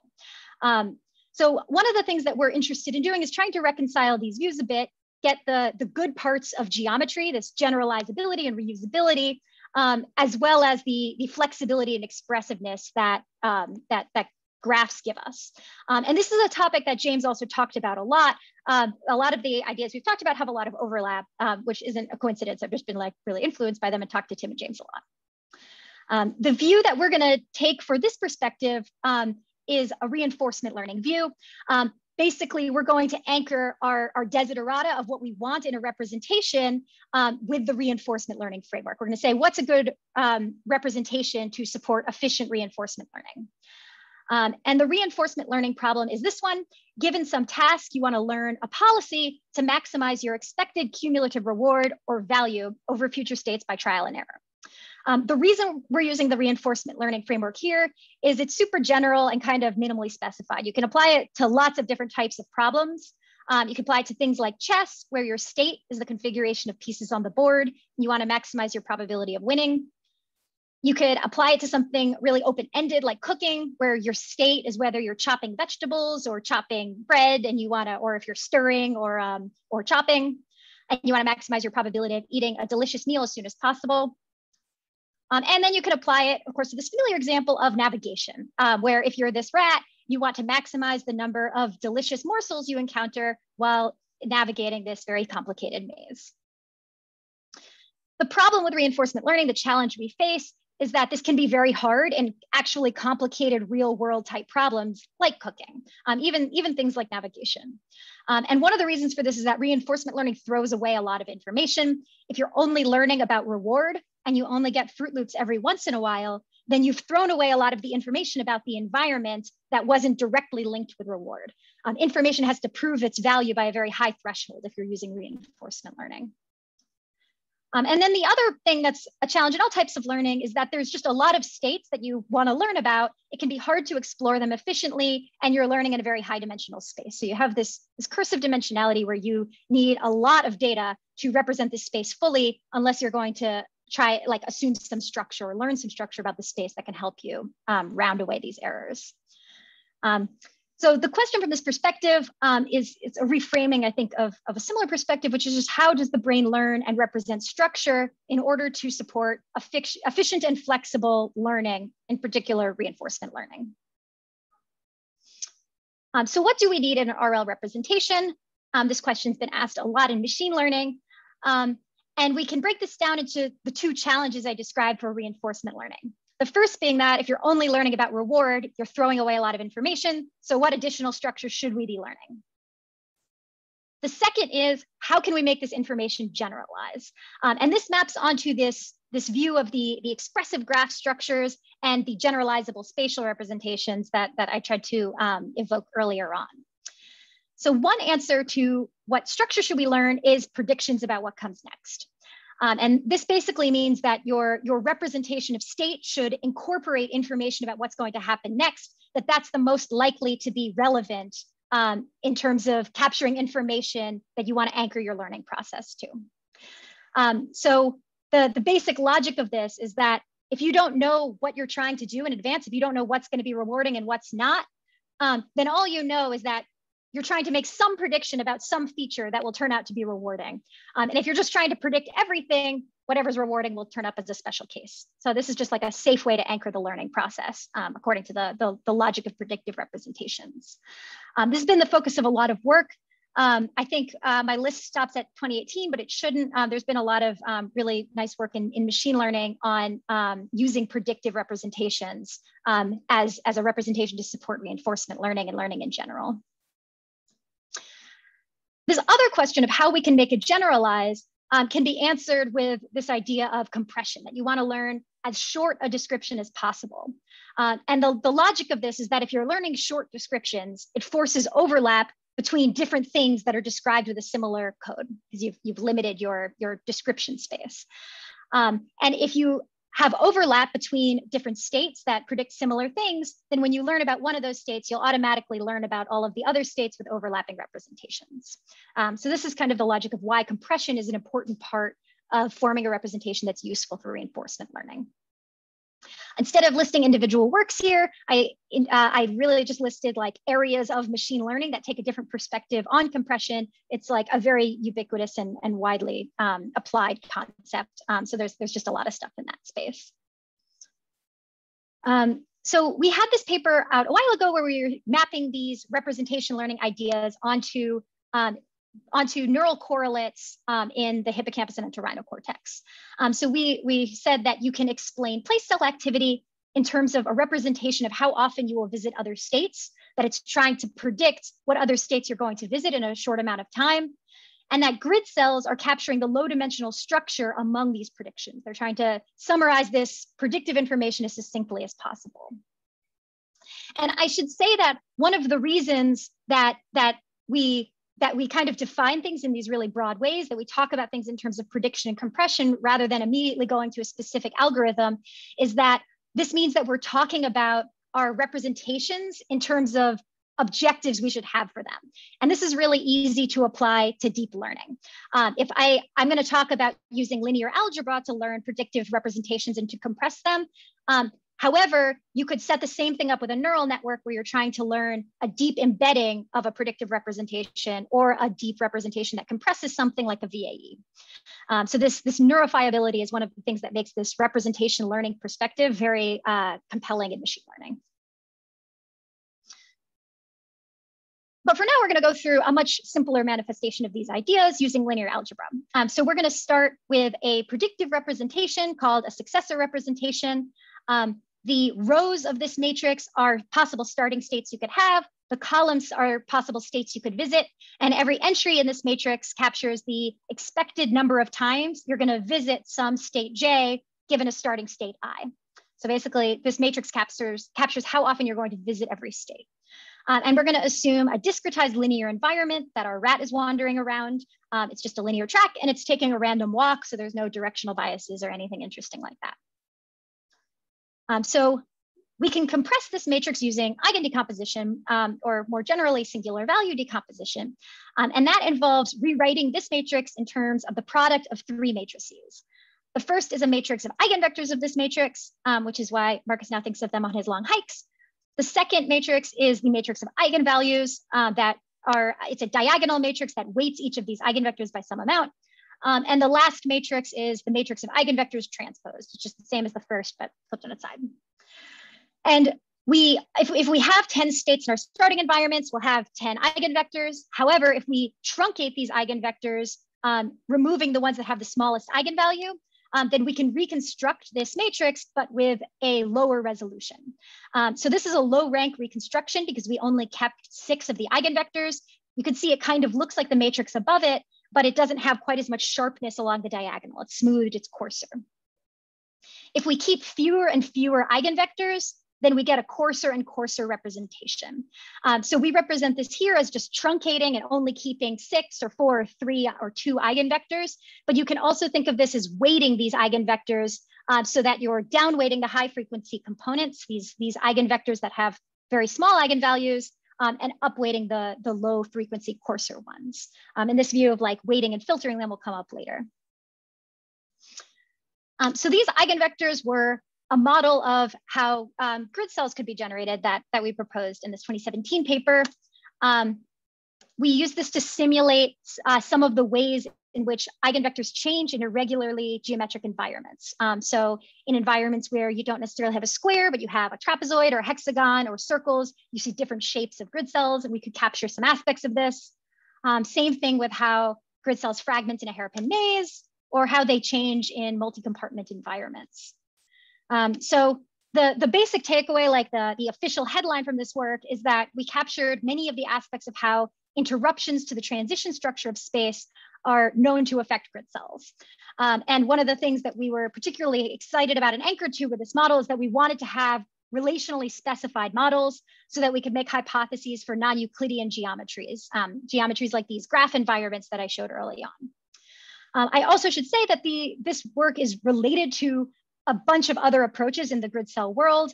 What many of these works have in common is that they all anchor grid cells to the transition statistics of space. They show that these grid-like patterns can emerge from a particular statistical view of space and don't necessarily require some like innate encoding of navigation. You'll see James models is in there. I also bolded this model from Sorcher et al. Because I think one of the things that's nice about that model is they specifically explore how you can constrain this optimization process in order to generate cells that are more biologically grid-like. There's a bunch of ways in which these eigenvectors are like differ from what you actually see in grid cells. Namely, like they're a little more checkerboard than they are hexagonal. And this work by Sorcher et al. Explains like the different constraints you can use to determine whether or not that's the case. Dordick et al. Also covered that in some early work. So one of the things that I mentioned was nice about compression is that it can capture the structure of your environment and in a succinct way. So this manifests differently in different types of environments. If we look at the top left, you can see that in environments with clusters, the first few eigenvectors, here is just shown the first non-trivial eigenvector, will partition your graph environment into different clusters. And this is used in spectral clustering techniques if you've learned about some of those in your machine learning courses. Another thing that you can do with these is capture low dimensional representations when that's applicable. You can think of clusters as a particular type of low dimensional representation in environments that are more planar, like this random planar graph. Then the first two eigenvectors will span the dimensions of the space and sort of flatten it out and expose the low dimensional structure. And another cool thing about them is that if you have an environment with self-similarities, if you have an environment that can be rotated onto itself, then you'll get multiple eigenvectors with the same eigenvalue, and that will help you organize your environment and kind of like fold it up in a way that minimizes redundancies. So whatever your environment and its particular structure, whether it's planar or not, you can use these types of representations and other things that do compression as well to try and capture the geometry in a specific way. Another important aspect of these representations is that you can organize information according to the spatial scale. So the first few eigenvectors will change very slowly across your environment. If we look at the top row, then we basically reconstruct the Fourier basis for a line. We have sinusoids that change at different frequencies. If this were a circular environment, we'd have sines and cosines. For this linear one, we have only cosines. For 2D planar environments, we get essentially the analogous thing. We get 2D Fourier components that vary both along the X and the Y axis.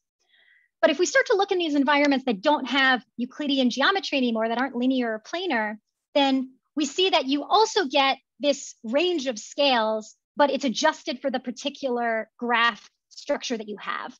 So you kind of get like different peaks and troughs in this triangular environment, but the peaks and troughs are forced onto the structure of the graph. It's sort of capturing multi-scale structure in a way that is specific to the particular graph. And part of the reason I keep alluding to the Fourier basis is that you can think of these eigenvectors as the Fourier basis translated onto graphs. And this is really useful because a lot of geometric ideas, a lot of ideas that we describe for Euclidean geometry can be expressed in terms of the Fourier basis for Fourier geometry and recapitulated that space. And since we have an analog of the Fourier for graphs, that lets us talk about some of these geometric concepts on graphs as well. So one example of this is multi-scale representations. As Marcus described in his slides early on, there are a range of scales represented in entorhinal cortex, where you have different modules of grid cells that represent different scales. You have the same thing in hippocampus too, where the very dorsal cells that you can record, the ones that are recorded most commonly because they're right at the top of hippocampus that's easy to get to. These ones have very small place fields, and you can see this in the bottom left-hand corner here.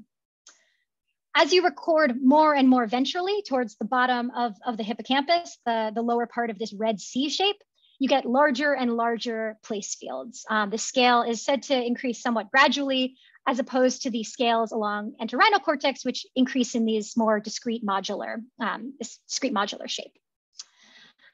So This gives us a way to think about multi-scale representations in hippocampus and entorhinal cortex, and we can map this eigenvector view of multi-scale representations onto it as well.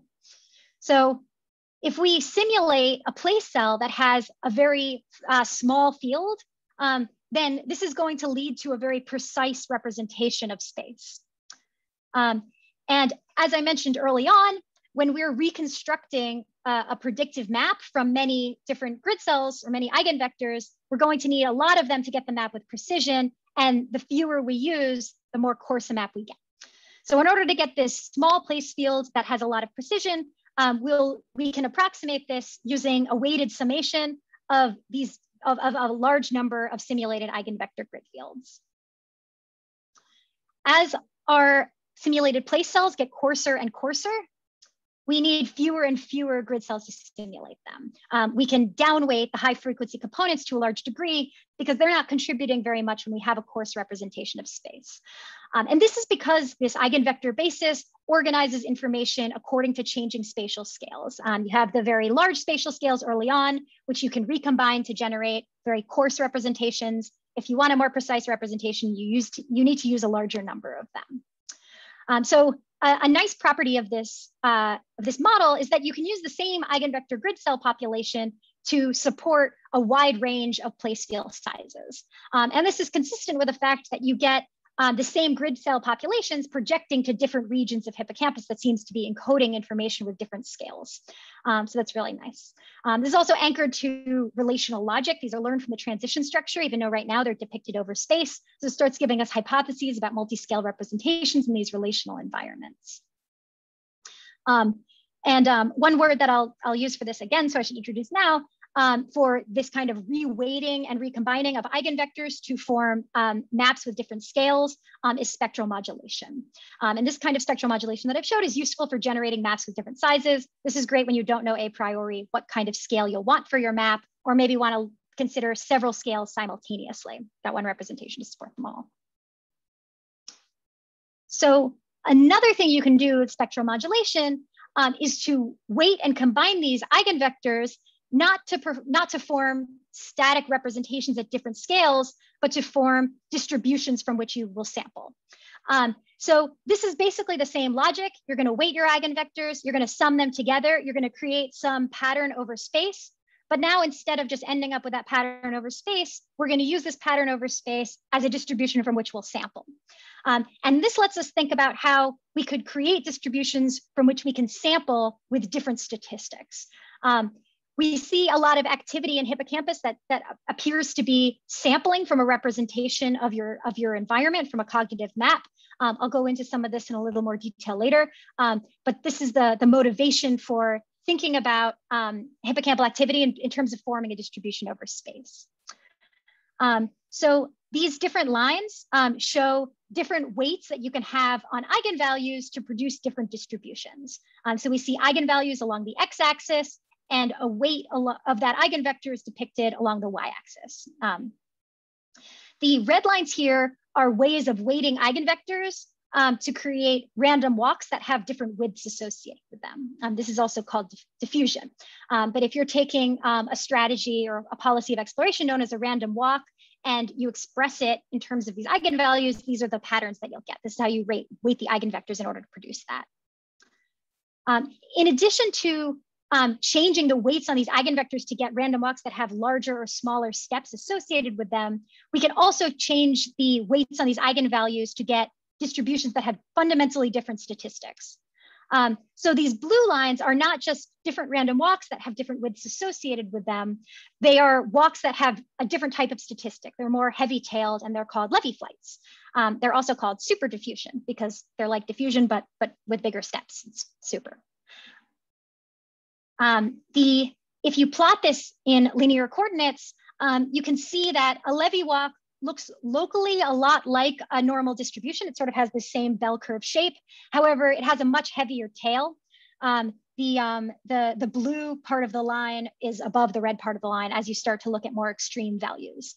And if you sample from this style of taking step sizes, then what you get is something called a levy flight, where you are following something that looks like a random walk for a little while, but then every once in a while you take a huge step to get to some other part of the state space. And so this is work, I forgot to mention, this is work with Dan McNamee, Matt Botvinnik, and Sam Gershman. Dan McNamee was the first author on this. And one thing Sam Gershman realized as we were like making these math models is that this is actually connected to a huge literature of levee flights in the animal foraging literature. And these styles of exploring environments are seen in like all of these different kinds of exploration patterns. You can see them in albatrosses searching for prey. You can see them in foraging spider monkeys. You see them in humans looking at a visual scene. If this is for humans that are looking at fractal patterns that they've never seen before. The reason they're hypothesized to be so ubiquitous is that they have good coverage time. Whereas random walks tend to dither, they tend to spend too much time in the same area and not move on to other areas fast enough. The large jumps that you occasionally take with a levee walk cause you to avoid repeating the same locations again and again. One nice thing about this formulation is because we've anchored it to these eigenvectors, which are learned from the transition structure, is we have a notion of levee flight that can be applied to environments that are not necessarily Euclidean, that are maybe relationally specified. And this is because we have this notion of big jump that's anchored to something that's specific to the actual geometry of your environment and not just Euclidean geometry in general. So in this example, we have a random walk in a 4-room environment. And what you see with a random walk is not only are you visiting the same locations again and again because you're taking a random walk, but also you're very unlikely to randomly walk out of this room because most of the transitions you can take don't lead you through this doorway. But if you have a notion of big jump that's anchored to the particular geometry of your environment, you have a notion of big jump that will take these doorways into account. So in this case, you now get an agent that takes a big jump that propels it through a doorway, frees itself from the room, and it can explore this environment a lot faster. So I think that's really the main upside of defining these in relationally anchored terms, is you're using geometry that's specific to the actual environment that you're in, rather than a more general geometry that could be refined further. So one thing that Dan also realized is that we can use this model to explain different types of sampling statistics that are observed in different cognitive states. So one example of this, this activity that is thought to be sampling from hippocampus is this spontaneous reactivation you see in hippocampal data. So what spontaneous reactivation is this. Basically, what hippocampal activity usually does is what Marcus described early on. You see activity that's consistent with representing your current location in space, both in the hippocampal cells and in the grid cells. However, sometimes when the animal is at rest or just kind of hanging out or grooming itself or eating reward, then you see this spontaneous reactivation where distal states that the animal is not currently at are active in hippocampus. It's very like evocative. It looks like the animal's imagining things that it did before but isn't doing now. Interestingly, you will also see this kind of activity during sleep, where you see the spontaneous reactivation of states that the animal has visited perhaps in the last day, but the animal is, of course, unconscious and not currently experiencing them. This is hypothesized to relate to consolidation, to the kind of strengthening of memories that is hypothesized to happen while people are asleep. But of course, I think it's not really known for sure. So there was this data from Stella et al., which showed that the statistics of spontaneous reactivation during sleep were different from the statistics of experience when the animal was awake. So the experience was more consistent with superdiffusion or these levee flights. This isn't surprising because this is the animal foraging pattern that we're familiar with. But the pattern that you saw during the spontaneous reactivation while the animal was asleep looked more like diffusion. So this is cool for a couple of reasons.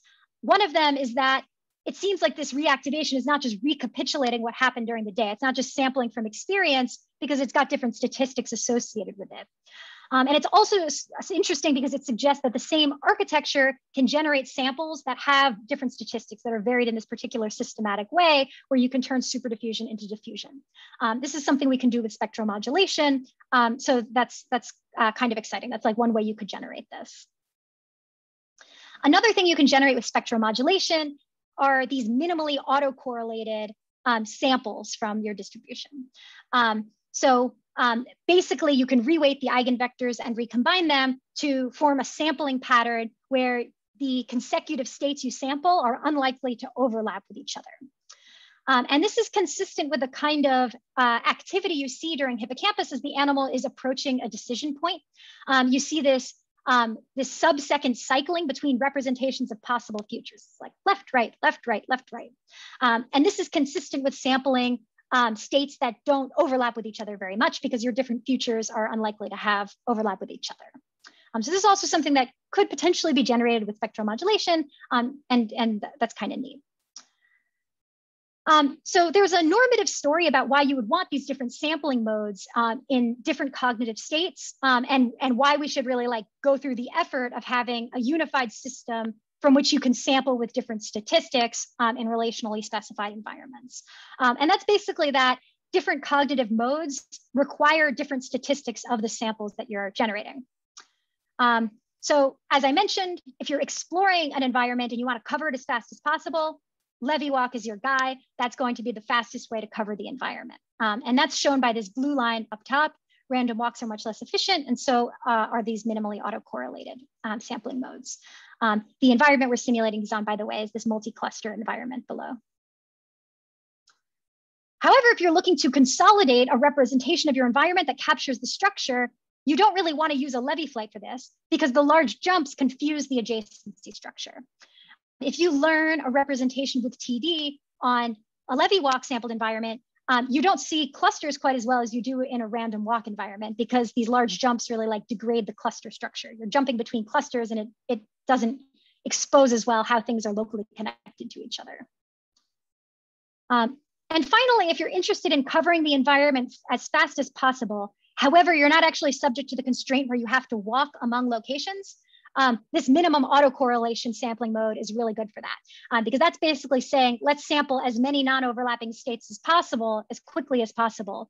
If you're doing this in mental simulation, you don't actually have to traverse between these locations, so this minimum autocorrelation is ideal. If you actually have to walk between these locations, you'll spend a lot of time walking back and forth, and a levee flight is better for this. This work was recently published in Nature Neuroscience. If you're interested in more, you should check it out. There's more simulations. There's much denser math, all things people like.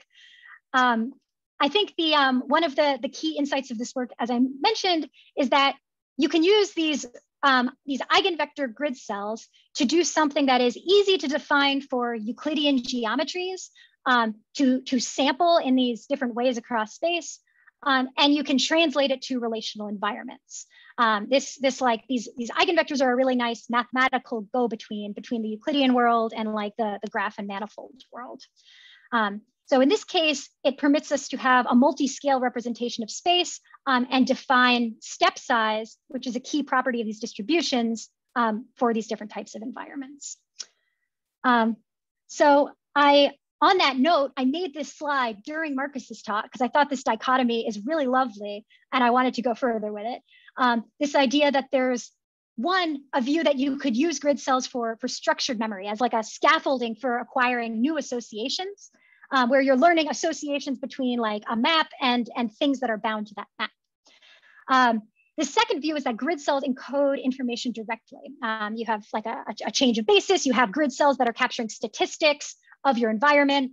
Certainly these eigenvectors are used for like learning clusters and representing the underlying low dimensional structure. So you can think of them in that way. But I think one thing I'd want to point out as a connection between them is that these eigenvectors, these representations that are derived from trying to succinctly capture the structure of a particular environment are also a really nice basis for binding things as well. You can take a lot of the geometric Euclidean ideas and you can apply them to relational spaces if you have a representation that's anchored to the specific relational statistics of space. One of the reasons grids are so powerful in our models of spatial reasoning is they capture these geometric principles, which aren't entirely absent in these other types of environments. You just need to use something that captures that particular geometry.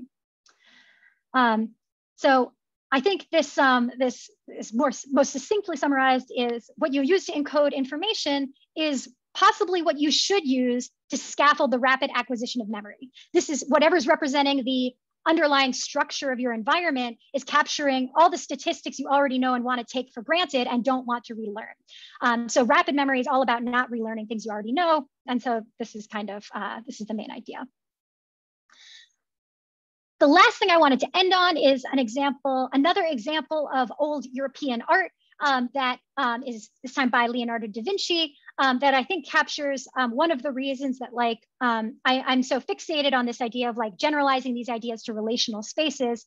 And perhaps some of the reasons that James and Tim are as well, is that these relational ideas seem like they could potentially be really powerful for the kind of creative compositionality that we think is important for artificial intelligence and regular intelligence.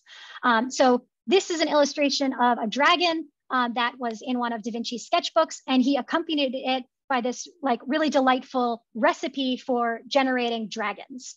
You take for its head that of a mastiff or a hound, eyes of a cat, ears of a porcupine, etc. All of these different animal parts.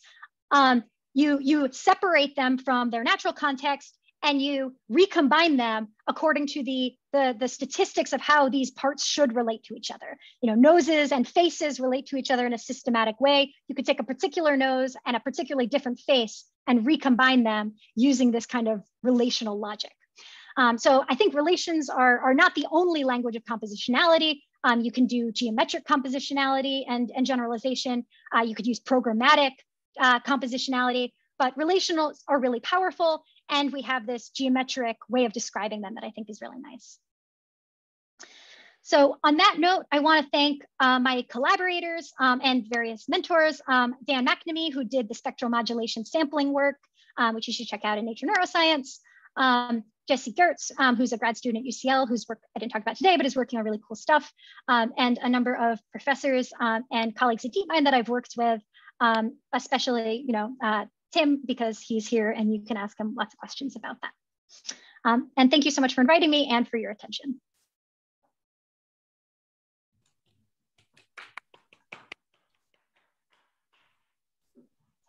The trick with screenshotting my slide was amazing. So thank you for that. I was really hoping you'd like that. I thought you would. I did. I really like, yeah, I thought it was a nice dichotomy. One thing we've learned today is that grid cell theoreticians are very articulate.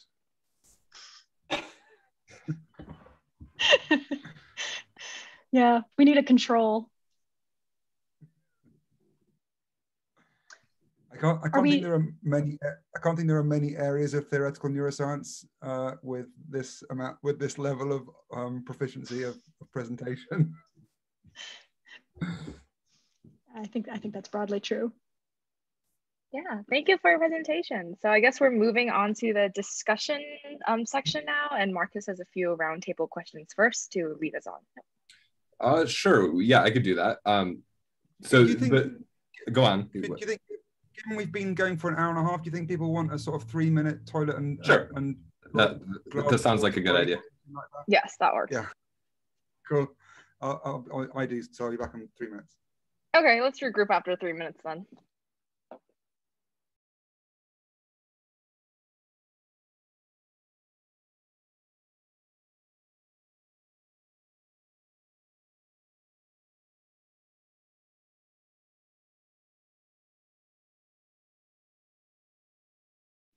For any of our audience who has questions, feel free to use the Q&A function on Zoom. You can just type in your question and we'll answer it.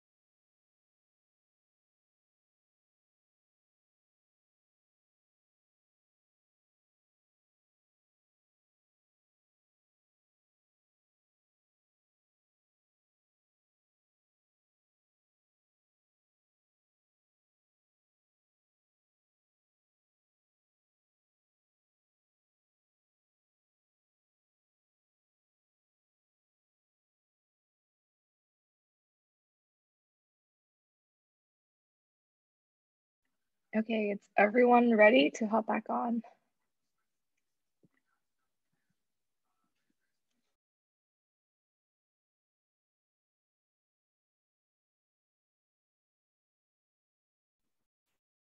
Yes.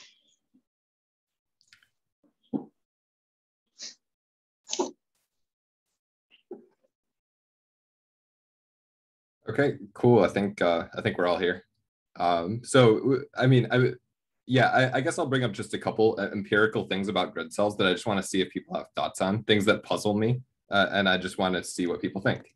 So these, I'm actually going to use some slides that I deleted from my presentation as I was cutting it down to size. So first of all, one of the things that puzzles me about grid cells is distortions. And here I'm showing a picture of a 2 by 2 meter box. And like if you really start to look closely at the fields, the firing fields of the cells, over here the scale seems to be like larger than it is over here, the distance between them. And I mean, there seems to be slight changes in the orientation. And all in all, I'm just not as impressed with the regularity of this grid and a simple 2 by 2 box. And this puzzles me. And I'm curious what people think about grid distortions. For when it comes to like, I mean, like if you have if you're forming a spatial map, ideally you wouldn't want something like this. I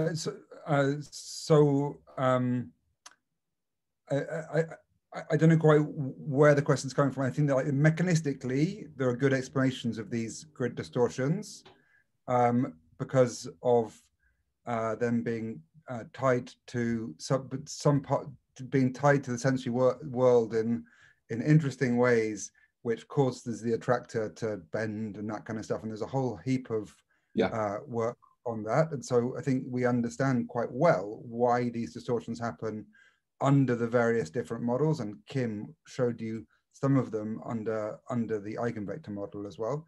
I think that if you want it as a metric, then the question isn't, given we know that biology is biology, the question isn't, is this metric, is this not a metric because it's not distorted? Because it's distorted, it's the following, is behavior distorted in the same way as the grid cell? And as in when people are asked to do dead reckoning and that kind of stuff. In the limited occasions when that's been measured, it seems to be true that behavior is distorted in the same way that the grids are distorted. And so the argument is that it's still being used as a metric even when it's distorted and then this behavior goes wrong. That's the argument that's made by the spatial proponents of grid cells. Yeah, I think that makes sense, especially anchoring it to the behavioral distortions. I guess you kind of said early on, like that doesn't seem like something you'd want for a spatial representation. Like it might actually be something you want for a spatial representation. There's if one location is likely to be rewarded, then you might want to be like have a metric such that if you're doing dead reckoning, you're more likely to veer towards it or something, or away from cliffs. A kind of distortion that that takes into account like the geometry of experience as opposed to the geometry of like actual physical space might be either good or just like a tolerable amount of error that doesn't matter that much. I'm kind of re-saying what Tim has said, but I think that's sort of how I think about it in this way. Okay, so I'm hearing, yeah, maybe it's like a mix of A is behavioral policy kind of shifts it, and B, it might be just kind of a bug of attractors, and that it's a bug, not a feature sometimes. Yeah, I mean, the reasons. I've heard other models too that I think are basically the one that Tim mentioned first, that just like depending on what you're anchoring your representation to, you have different certainty and resolution at different places. If you're like trying to infer your allocentric location relative to something that's over there, it's going to get noisier and maybe larger as you get further away from it. That might be fine because you've got a whole bunch of grid cells that all have different types of uncertainty that they're juggling. I mean, yeah, there's also, yeah, I mean, there's many arguments on this line that the hacks of solving a problem in biology can lead to errors. And so the relevant question is going to be, do the errors get passed through into behavior or not? If you're saying, because obviously then machine learning people, if they can think of a way of doing without the errors, should do, versus is it really useful for the brain to have these warp representations? And Kim's example of rewards is an interesting one. And then you have to, I mean, like we're in this game then where, so like just to maybe divert this conversation slightly on this point, like Kim's final point, which is that the generalization argument and the eigen argument can be coordinated with each other is well taken, except for the fact that mostly the eigenstructure of two different worlds is never exactly the same, and so you now need a way of, and so in this example that she's just given, where Kim's has given, where there's a reward in one place, is a particularly cool example of that. The eigenstructure of the policy to find a reward in one world will very, very, very seldom be the same eigenstructure required to find it in another world. And so then you have to decide, well, do I warp my grids, or do I have new bases that can sort of linearly add to the transitions around here? And there's lots of fun research to be had in that situation. Yeah, I totally agree with that. I think the key kind of takeaway that I like out of these models is that, like, it's important to have a representational basis that captures as much structure as possible, but keep separate the things that you don't want to necessarily pre-compile, the things that you want to have the flexibility to like recombine in new ways. Having some separation between the basis that you combine to form geometric structures and where location is, like where reward is located within that space, makes a lot of sense, like ways to like efficiently represent that. I think TEM like moves in that direction. Generally, these like meta learning models, I think, are like a nice way to think about structure learning. Given that this is Brains at Bay, there's well, given that we have 3 people in Europe talking at Brains at Bay, it might be worth bringing up the two science papers that came up on that were published the same day, one from Stanford and one from Austria and Europe, which just showed the exact opposite result of this. So the Chichvari lab one shows that the transition structure can warp the grids, so the grids move their field when the reward gets in place, whereas the Will Butler, Kia Hardcastle, yeah, exactly. Lisa Giacomo one shows that the grids do not move, and it's really I mean, this is a clear example of what Kim and I are saying. So in the behavior in the Chichvari paper, they're just running a set of predefined transitions all day, and that will warp the grids. But in the Giacomo paper, they have context. They have a context which says forage around randomly, and a new context which says go straight to the reward. And in that situation, you don't want to warp your grids, right? Because you'll always go straight to the reward. You want a situation where you can flexibly move between some grids that are, and in that situation, now you need a set of bases that you can add on to your grids, not a warping of the grids. And so those are so that's the kind of dichotomy that's being discussed. Yeah. Cool, thank you. I'd rather not dominate this with my questions for the group. People can feel free to ask questions of each other, and maybe I'll come in later, but we have other people with questions as well. So I forego my second question. Okay, should we address some of the questions in the Q&A section then?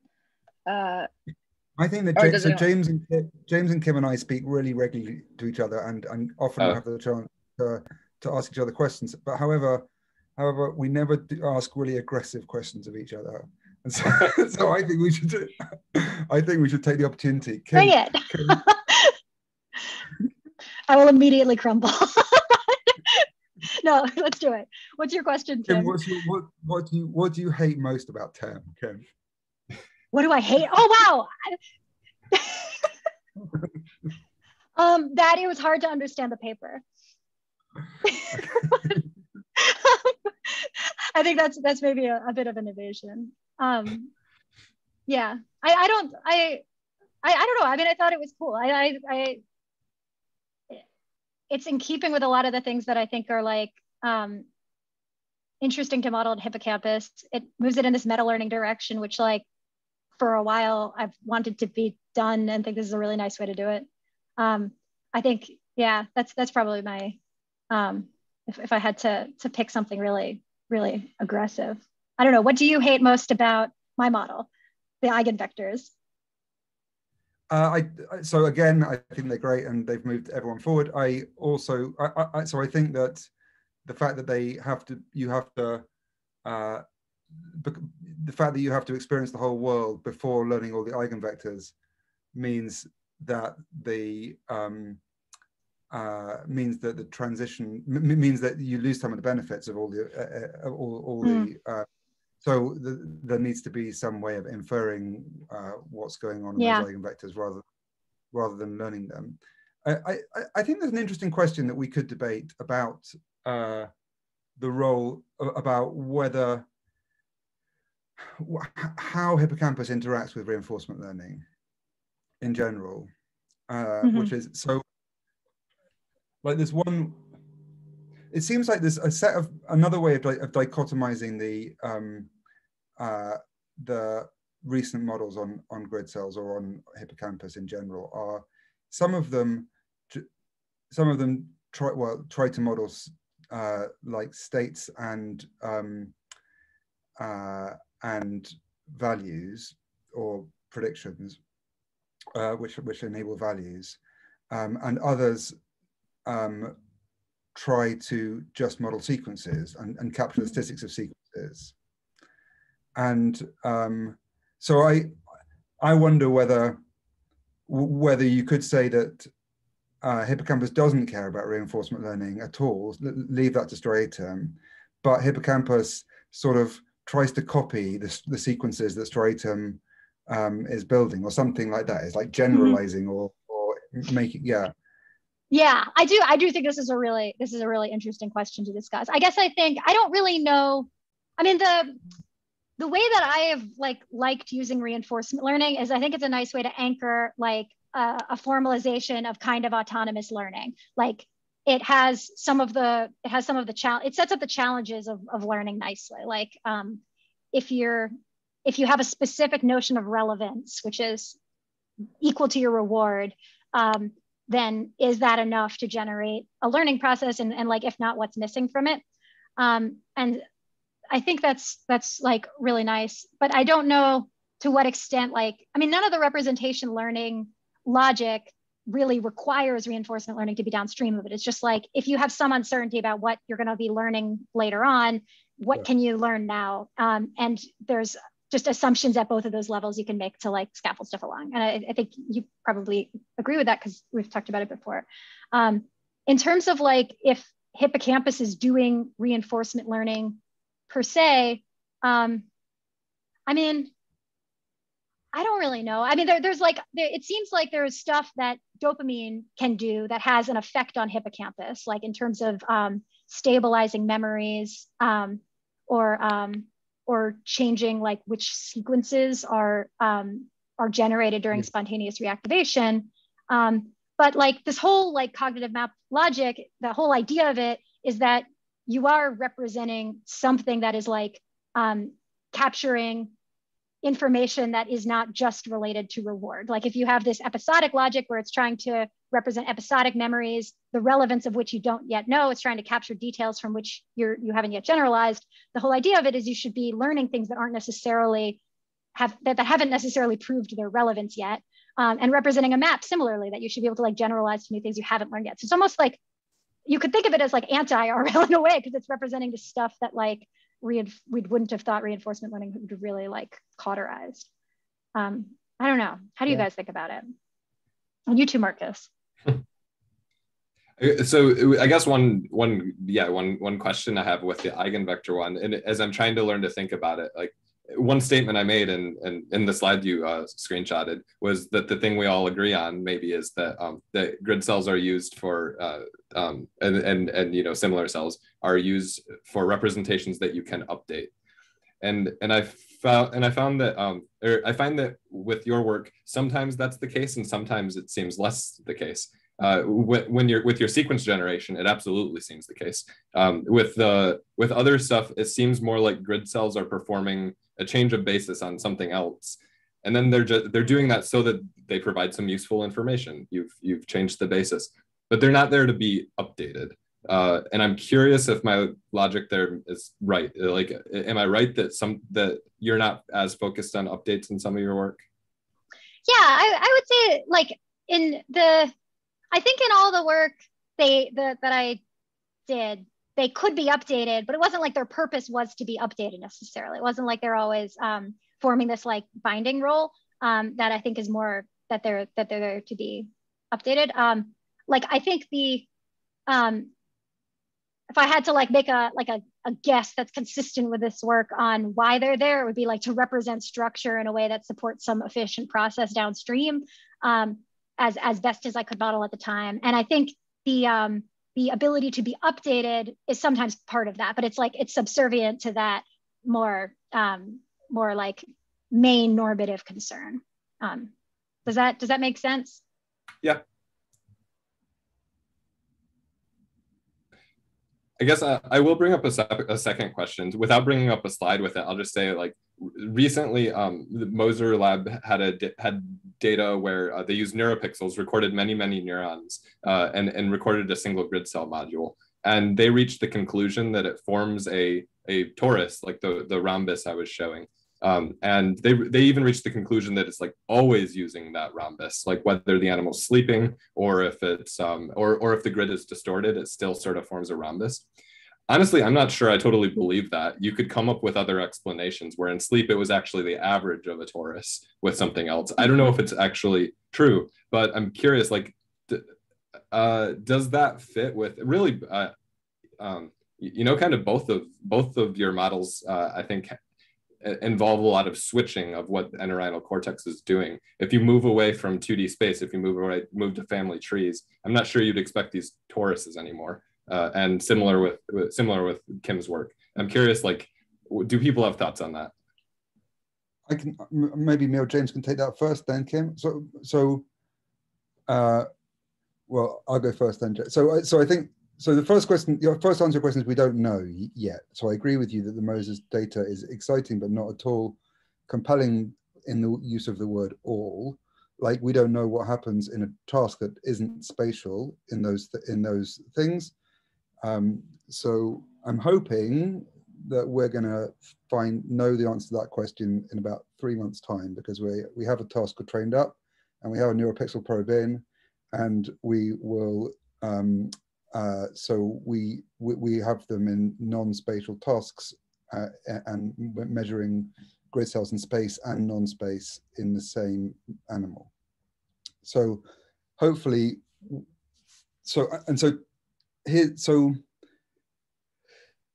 that's the first question. I agree with you, we don't know yet. The second question is, what would TEM do first? And then I think Kim can answer after, but I think she might give a similar answer. So vanilla TEM right now, in a task that's embedded in space, where they still have to do a spatial part of the task, but have to do something non-spatial in space. Remember, it's a mouse. Everything it does is, all it does is move and lick, right? So any task that you give it is in space.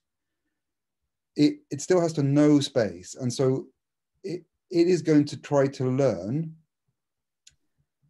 something which knows about space and the task. If you give it that, if you give it just one version where the task is always in the same spatial locations, then it will learn a sort of combined version of space and the task, which will all be warped. There won't be grid cells, won't be a torus.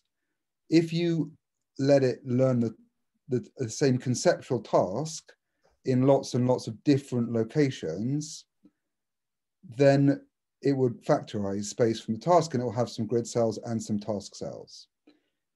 That's what vanilla TEM will do right now.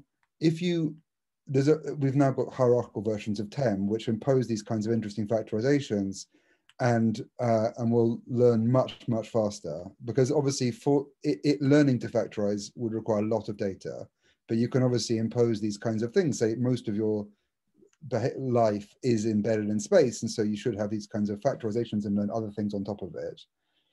If you can split your problem into various factors, then you can do much more rapid generalizations. And so James is working on that at the moment and got some interesting kind of results with a master's student of his. So maybe James should have answered that question. But yeah, so it's going to be, I don't know. So I'm going to be interested to know what happens to these non-spatial task elements on the torus. But I don't think that you can say that these ideas wouldn't predict grid cells in those things, because a mouse's task is almost always embedded in space. I guess Kim is going to say something similar to that. James, did you want to chime in with anything first, or did Tim eloquently capture your thoughts? Oh yeah, he was reading my mind. Cool. Yeah, I'm going to say something similar. I mean, I think that it, yeah, I don't think, I could think about this in like terms of some of the ideas we talked about. I don't think it's something my model like predicts exactly. I think one thing that this also reminds you of that's maybe worth mentioning is there's this work on like default representations that Param Pare and Nathaniel Dove worked on that talk about like how you could relate a default policy and an efficient representation of that default policy with representations that are more task specific. Might be interesting if we think about these more toroidal representations as belonging to a default, because so many tasks are naturally embedded in space. That might be some framework for thinking about like why you'd get sampling behavior that like relaxes to that while the animal is asleep.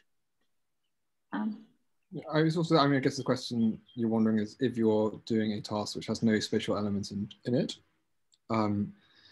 do you reuse entorhinal representations in some way? Or do grid cells change to represent that task, or does another, the brain's much bigger than entorhinal cortex, does some other part of the brain represent that task while entorhinal cortex just sits around and does nothing? I mean, I don't know the answer at all. I don't know if anyone else does either. But I mean, that's entirely a plausible hypothesis as well. If 2D-ness or something analogous to 2D-ness is so entrenched in entorhinal cortex that it's another part of the brain that learns the structure of the other task. I think that's totally conceivable, that entorhinal has branched forward into, has grown, particularly in humans, has grown beyond its capacity and branched into like parts of the medial cortex. Can I ask Marcus a question? Definitely. So I feel like yours is the sort of standout idea that about using grid cells for another question that I'm really interested in, but I haven't thought of using grid cells for before. And so I've done some work on compositionality before, how to build maps out of, and so I was really interested in this idea that you could just use grids and effectively sort of store all the pairs of locations, and so and it seemed like what you were storing them with is some memory in hippocampus of some of the object vector cell code. Is that what you're? I couldn't quite work it out. Roughly, it's not the object vector cell, because it's changing with the animal's location, is not a good thing to store. You want to store the relationship between two things that are out there, not the relationship between me and the other thing. So it's going to be something external. So it was actually displacements between object vector cell. I see. Yeah. Yeah. displacement between object vector cells measured at any one time, where the displacements are measured by the grids, which you can obviously just read off the displacements of the two different grid codes. So I had sort of a number of, so it's an interesting thing, this. It's an interesting thing because that same system does solve compositional problems as well as, and scene construction problems, as well as navigation problems. And so it's clearly amazing if you can do that with exactly the same representations. I think the first thing that I would question is that means that you have to effectively sequence out all pairs, because you can't represent two things at once in the grids, right? So you're going to have to sequence out all pairs, or you're going to have to know which sets of pairs to sequence out to give you a robust enough set of pairwise things to make a map. Is that right? Yeah, so I guess there are two parts where pairs come in. One is that, like, just making sure I'm covering everything. Object vector cells, you want something that can detect the displacement between them. So that's kind of a pairing approach. But I think what you're asking is, like, the learned data structure in the end. Is it a big graph where everything is connected and you have to learn every relationship, or is it something else that's more efficient than that? And in my mental model, at least when it comes to something like SLAM, like learning environments, it's a big graph that is kind of sparsely connected when it comes to learning environments. I see, but you've still got to have, yeah, right. And but you're gonna have to. The only way of building that graph is through sampling, through sequencing, presumably. So, that's right? Yeah. Yeah. Which is potentially how you do these compositional problems. So cool. So the second question I was going to ask was, okay, well, let's say these things are really grids, and you're really placing them in a. So that means that you're limiting yourself, doesn't it, to one, not knowing about the kind of commonalities that Kim was talking about in her dragon, lovely dragon example, which I'm going to use for compositional reasoning in the future, which is that you know where heads go, they go above necks, and so the statistics of that should be in the grids, not in the memory, I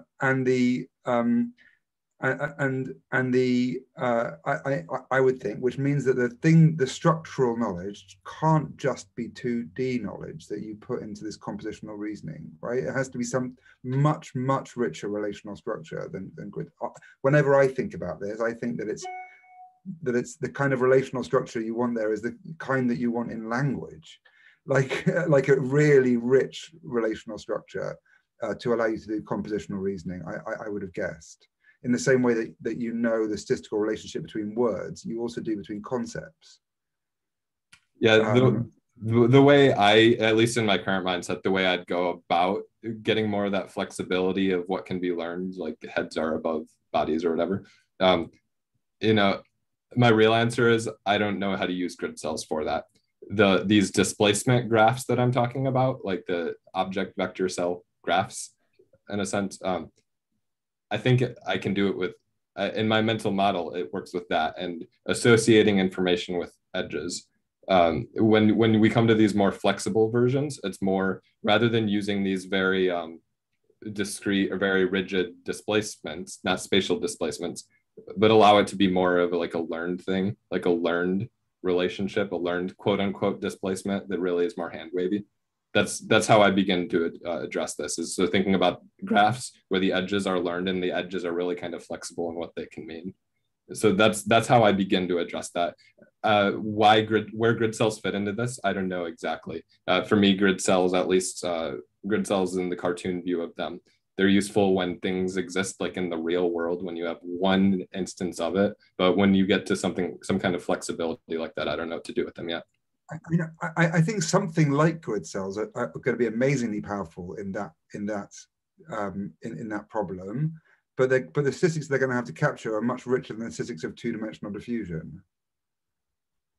Yeah. If I can speak up, I hope you don't mind, Jeff Watkins. I'm somewhat familiar with Marcus's idea, and we've been working on the idea that in the cortex, throughout the cortex, the same basic mechanisms are being used for modeling everything in the world, just as the hippocampal complex models think. And in specific of the model Marcus proposed, I've been trying to map this onto cortical anatomy and the specific types of cells in physiology we see there. And if I understood your question, Tim, I mean, I may not have, but I think you're asking, how do we keep apart the separate underlying structure from the specific knowledge about a memory of a particular environment? And in the details of Marcus's model, there are different cell types representing these things. The nodes of his graph are not singular. There are multiple cell types in those nodes. And as I've been working through this, it feels like you can infer just by structure, or you can infer by specific instances. But I think it's compatible. I think what Marcus has proposed is compatible with that idea, if I understood your question correctly, and I may not have. It gets into the details of the model, but I agree with you that you have to be able to, which I thought some of the speakers eloquently explained, you have to be able to represent the underlying structure independent of the details that can be applied to different problems. And you also have to remember the details, and you have to be able to infer from either direction. And I don't want to speak for you, Marcus, but I think his model allows you to do that. Was that a fair assessment, Marcus? Yeah. But the structure is assumed to be 2D space. No, I don't think that's. I think that's something that really tripped us up for a long time, because we assume, our models of the world assume that we don't. If we think about the neocortex, we don't want to assume that it's even three-dimensional space. We rather assume that the cortex figures out the dimensionality of the things it's modeling. But let's assume it's 3D. And we've never really got a good way of doing that with grid cells. It just never really worked very well. And we went through all sorts of gyrations to try to make it work. But I think the idea that Marcus is proposing, which is really the modeling is done in sort of the polar coordinates, the object vector cell types of cells, that is amenable to many dimensions. You might think a rat might be living in a two-dimensional space, but the actual mechanisms, I think that underlying that could be any dimensional. So it's three-dimensional. And those, just so I understand, those polar coordinates, is that different from? Are you imagining that's an egocentric coordinate space, so that you have the whole parietal lobe to play with, or are you? I mean, I was surprised. I thought you were going to. I didn't think you were going to say object vector cells when you said them, because they're still allocentric and in map. All right. I should just say vector cells in general. How about that? Yeah. I wasn't being specific there. Well, I was just going to say, I did intentionally choose object vector for these models, these learned graphs, because you kind of want those to be allocentric. They are an allocentric. But you also have other representations that are not allocentric in there as well. So anyway, I think going back to this very interesting question, with grid cells seems to be two-dimensional, and the world is not two-dimensional, and so we have this problem. I think one of the nice things that Marcus came up with is, and I don't think we've worked it through. Maybe Marcus has yet, but I haven't understood it yet in detail. Is that the grid cells are there really? One way to think about it, they're there for path integration. They're there to help assist the model. The model is not in the grid cells. The model is in the vector cells, and yet you really can't do path integration well with those. So then you have this subsystem that's really the grid cells, which are sort of saying, hey, I can assist you in path integration. Marcus showed this sort of three-way thing I call the flux capacitor, which says, maybe a two-dimensional path integration is sufficient to assist the three-dimensional models that are done in vector cells. But why wouldn't you choose a path integration in whatever space? I would have, but I'm not sure the empirical evidence suggests that's what happened. Okay. Really, I honestly, I wasn't making a statement about path integration in 2D versus 3D. I was just, introducing a set of ideas using 2D ones, and I'm just not making a statement about 3D right now. I'm not either, but I've been struggling with the fact that, and Marcus knows, we've had a lot of conversations trying to figure out, well, we need 3D path integration, and it's not clear how grid cells do that. It's also, I mean, it is the case that Elefita, for example, has models of how you might do high dimensional. Might, and maybe they'll be right. I was a co-author on that paper. Oh, sorry. yeah. So maybe that's right, but we don't know. So, but I think the nice thing is that the Marcus proposal, it separates out these two worlds. You can say, okay, there's a path integration component, and then there's a model component.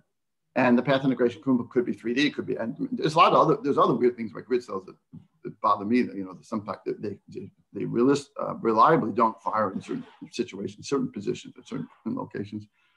And we don't have an explanation for that. So there's weird stuff going on that we just don't know. Obviously, you guys are the experts on that. But I think the idea of separating out path integration is separate from the modeling component. And Marcus, I don't want to speak for you if I got that wrong, please correct me. But that seems to be a really interesting idea, which to me was like, oh, that could explain a lot of things. Yeah, I mean, I'd say that's the bulk of it, other than like the other pieces that I'm still storing the grid location of the objects. Even though it's ambiguous, it still is useful to have that. But that is not you storing it, but that helps you to key back into the path integration system. It's not the location of the thing we're storing. It's not like what the basic idea is you're storing these relative positions of objects in. We've kind of known that had to happen for a long time, but we didn't have a mechanism that really. We proposed one in our 2019 paper, but it wasn't. It had holes. It had problems. It didn't work. This is the displacement cells. I see Kim is raising her virtual hand. Good. Yeah, I had a question that's kind of like an alignment type question. I think if I'm understanding it correctly, I think you're talking about using grid cells to represent pairwise relationships between things, like the displacement between things, which you could use to build like a pairwise structure, like which is what graphs are. So I think it seems like the grid cell models that Tim and James and I have talked about is like how you would learn to represent the structure of what I think you're calling a model, these like pairwise relationships. And you're talking about using grid cells to represent path integration within the space of that model. So they would be like, I think in your model, it's like, how do you represent the edge information? And in our models, it's like, how do you represent the graph structure? Is that how you guys are thinking about how these models relate to each other, these like different hypotheses? Quick thing, I'm wary of the time since we only have 5 minutes left. So will everyone be okay like staying on for like 5 to 10 more minutes, and then we can just wrap this up? I can stay for another half an hour if you don't mind me cooking while I've got to go and cook my dinner. So if you don't mind me cooking while I talk, then that's fine. Yeah, we have a team meeting actually at noon, so we have to go too. Kim, yeah, what you said seems like a good connection, and my mind's in a similar space as I look back at both of your work, and try to reapproach these questions. Is there any? Were there any burning questions from the audience that we should answer in the last 5 minutes, or? I think we have one question that's the most upvoted, which is, could you maybe elaborate a bit on how TEM works and learns in general? So on a higher level, do you need specific learning representation structures to learn these grid structures? Yeah, we can. Well, I mean, my explanation wasn't good. So Tim, take over, I think. I mean, what it's doing is it's trying to learn a representation which satisfies two properties. It's trying to learn to make the same representation every time it comes back to the same place, so it can retrieve the correct memory. That's path integration. And it's trying to learn to make representations that are very different from each other at different places, so it has an efficient, so it can access that memory efficiently. Those are the only two pressures on the representation in TEM, on the grid representation in TEM. And those two pressures are sufficient for grids, for object vector cells, for all these interesting state representations in the final things that he said. But at the end of the day, there's really those two pressures driving TEM. And you can actually build, James has built an entorhinal cortex without everything else just using those two pressures, and it can recapitulate the same representations. So I think that probably is clearer than reading the whole paper, maybe, yeah. Thank you. Yes. And another question we have is, why do you think the hippocampus and entorhinal cortex is in a specific location of the brain rather than being distributed throughout the neocortex? I mean, anyone can't, I mean, I feel like I'm gonna. I don't know, I was gonna say like Tim's theory, that it's like very central and gets inputs from everywhere. Sorry, I stole that, but it's very multimodal. It gets inputs from everywhere. It has a core central position. Needs a lot of cortical padding for injury. Well, we've argued that. We've argued that same basic. The question is not why the physical location. The question is why isn't it distributed throughout? I think you're being asked, what we're being asked, why isn't every cortical module like what we think of as the hippocampus entorhinal, which I think is what Jeff's model suggests and would be amazing if true. And we're being asked, why isn't that true?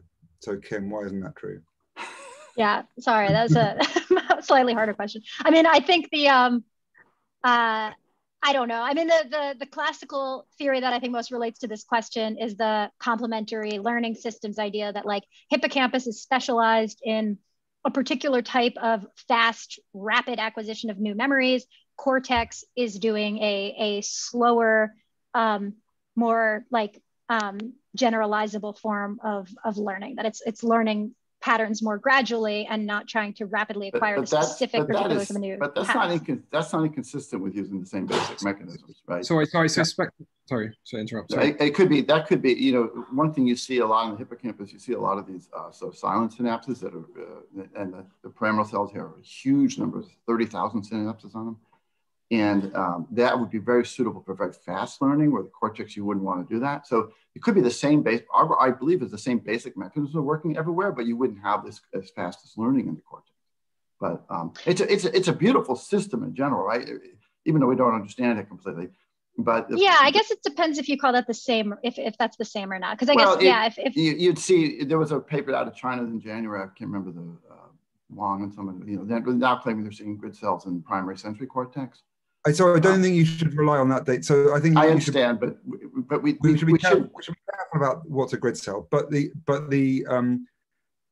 should also quickly return to Kim's initial point about what makes a memory and what do you want to remember fast, because there is like a fundamental difference between something that knows about a part of what's happening now, as in a cortical column, versus something that can make a memory that can go and reactivate all of cortex to recreate the experience of now. And hippocampus really historically has been about episodic memory, not about navigation. I mean, that's how we found out about it. And the reason people are excited, the reason it's interested in episodic memory is it can remember a whole episode.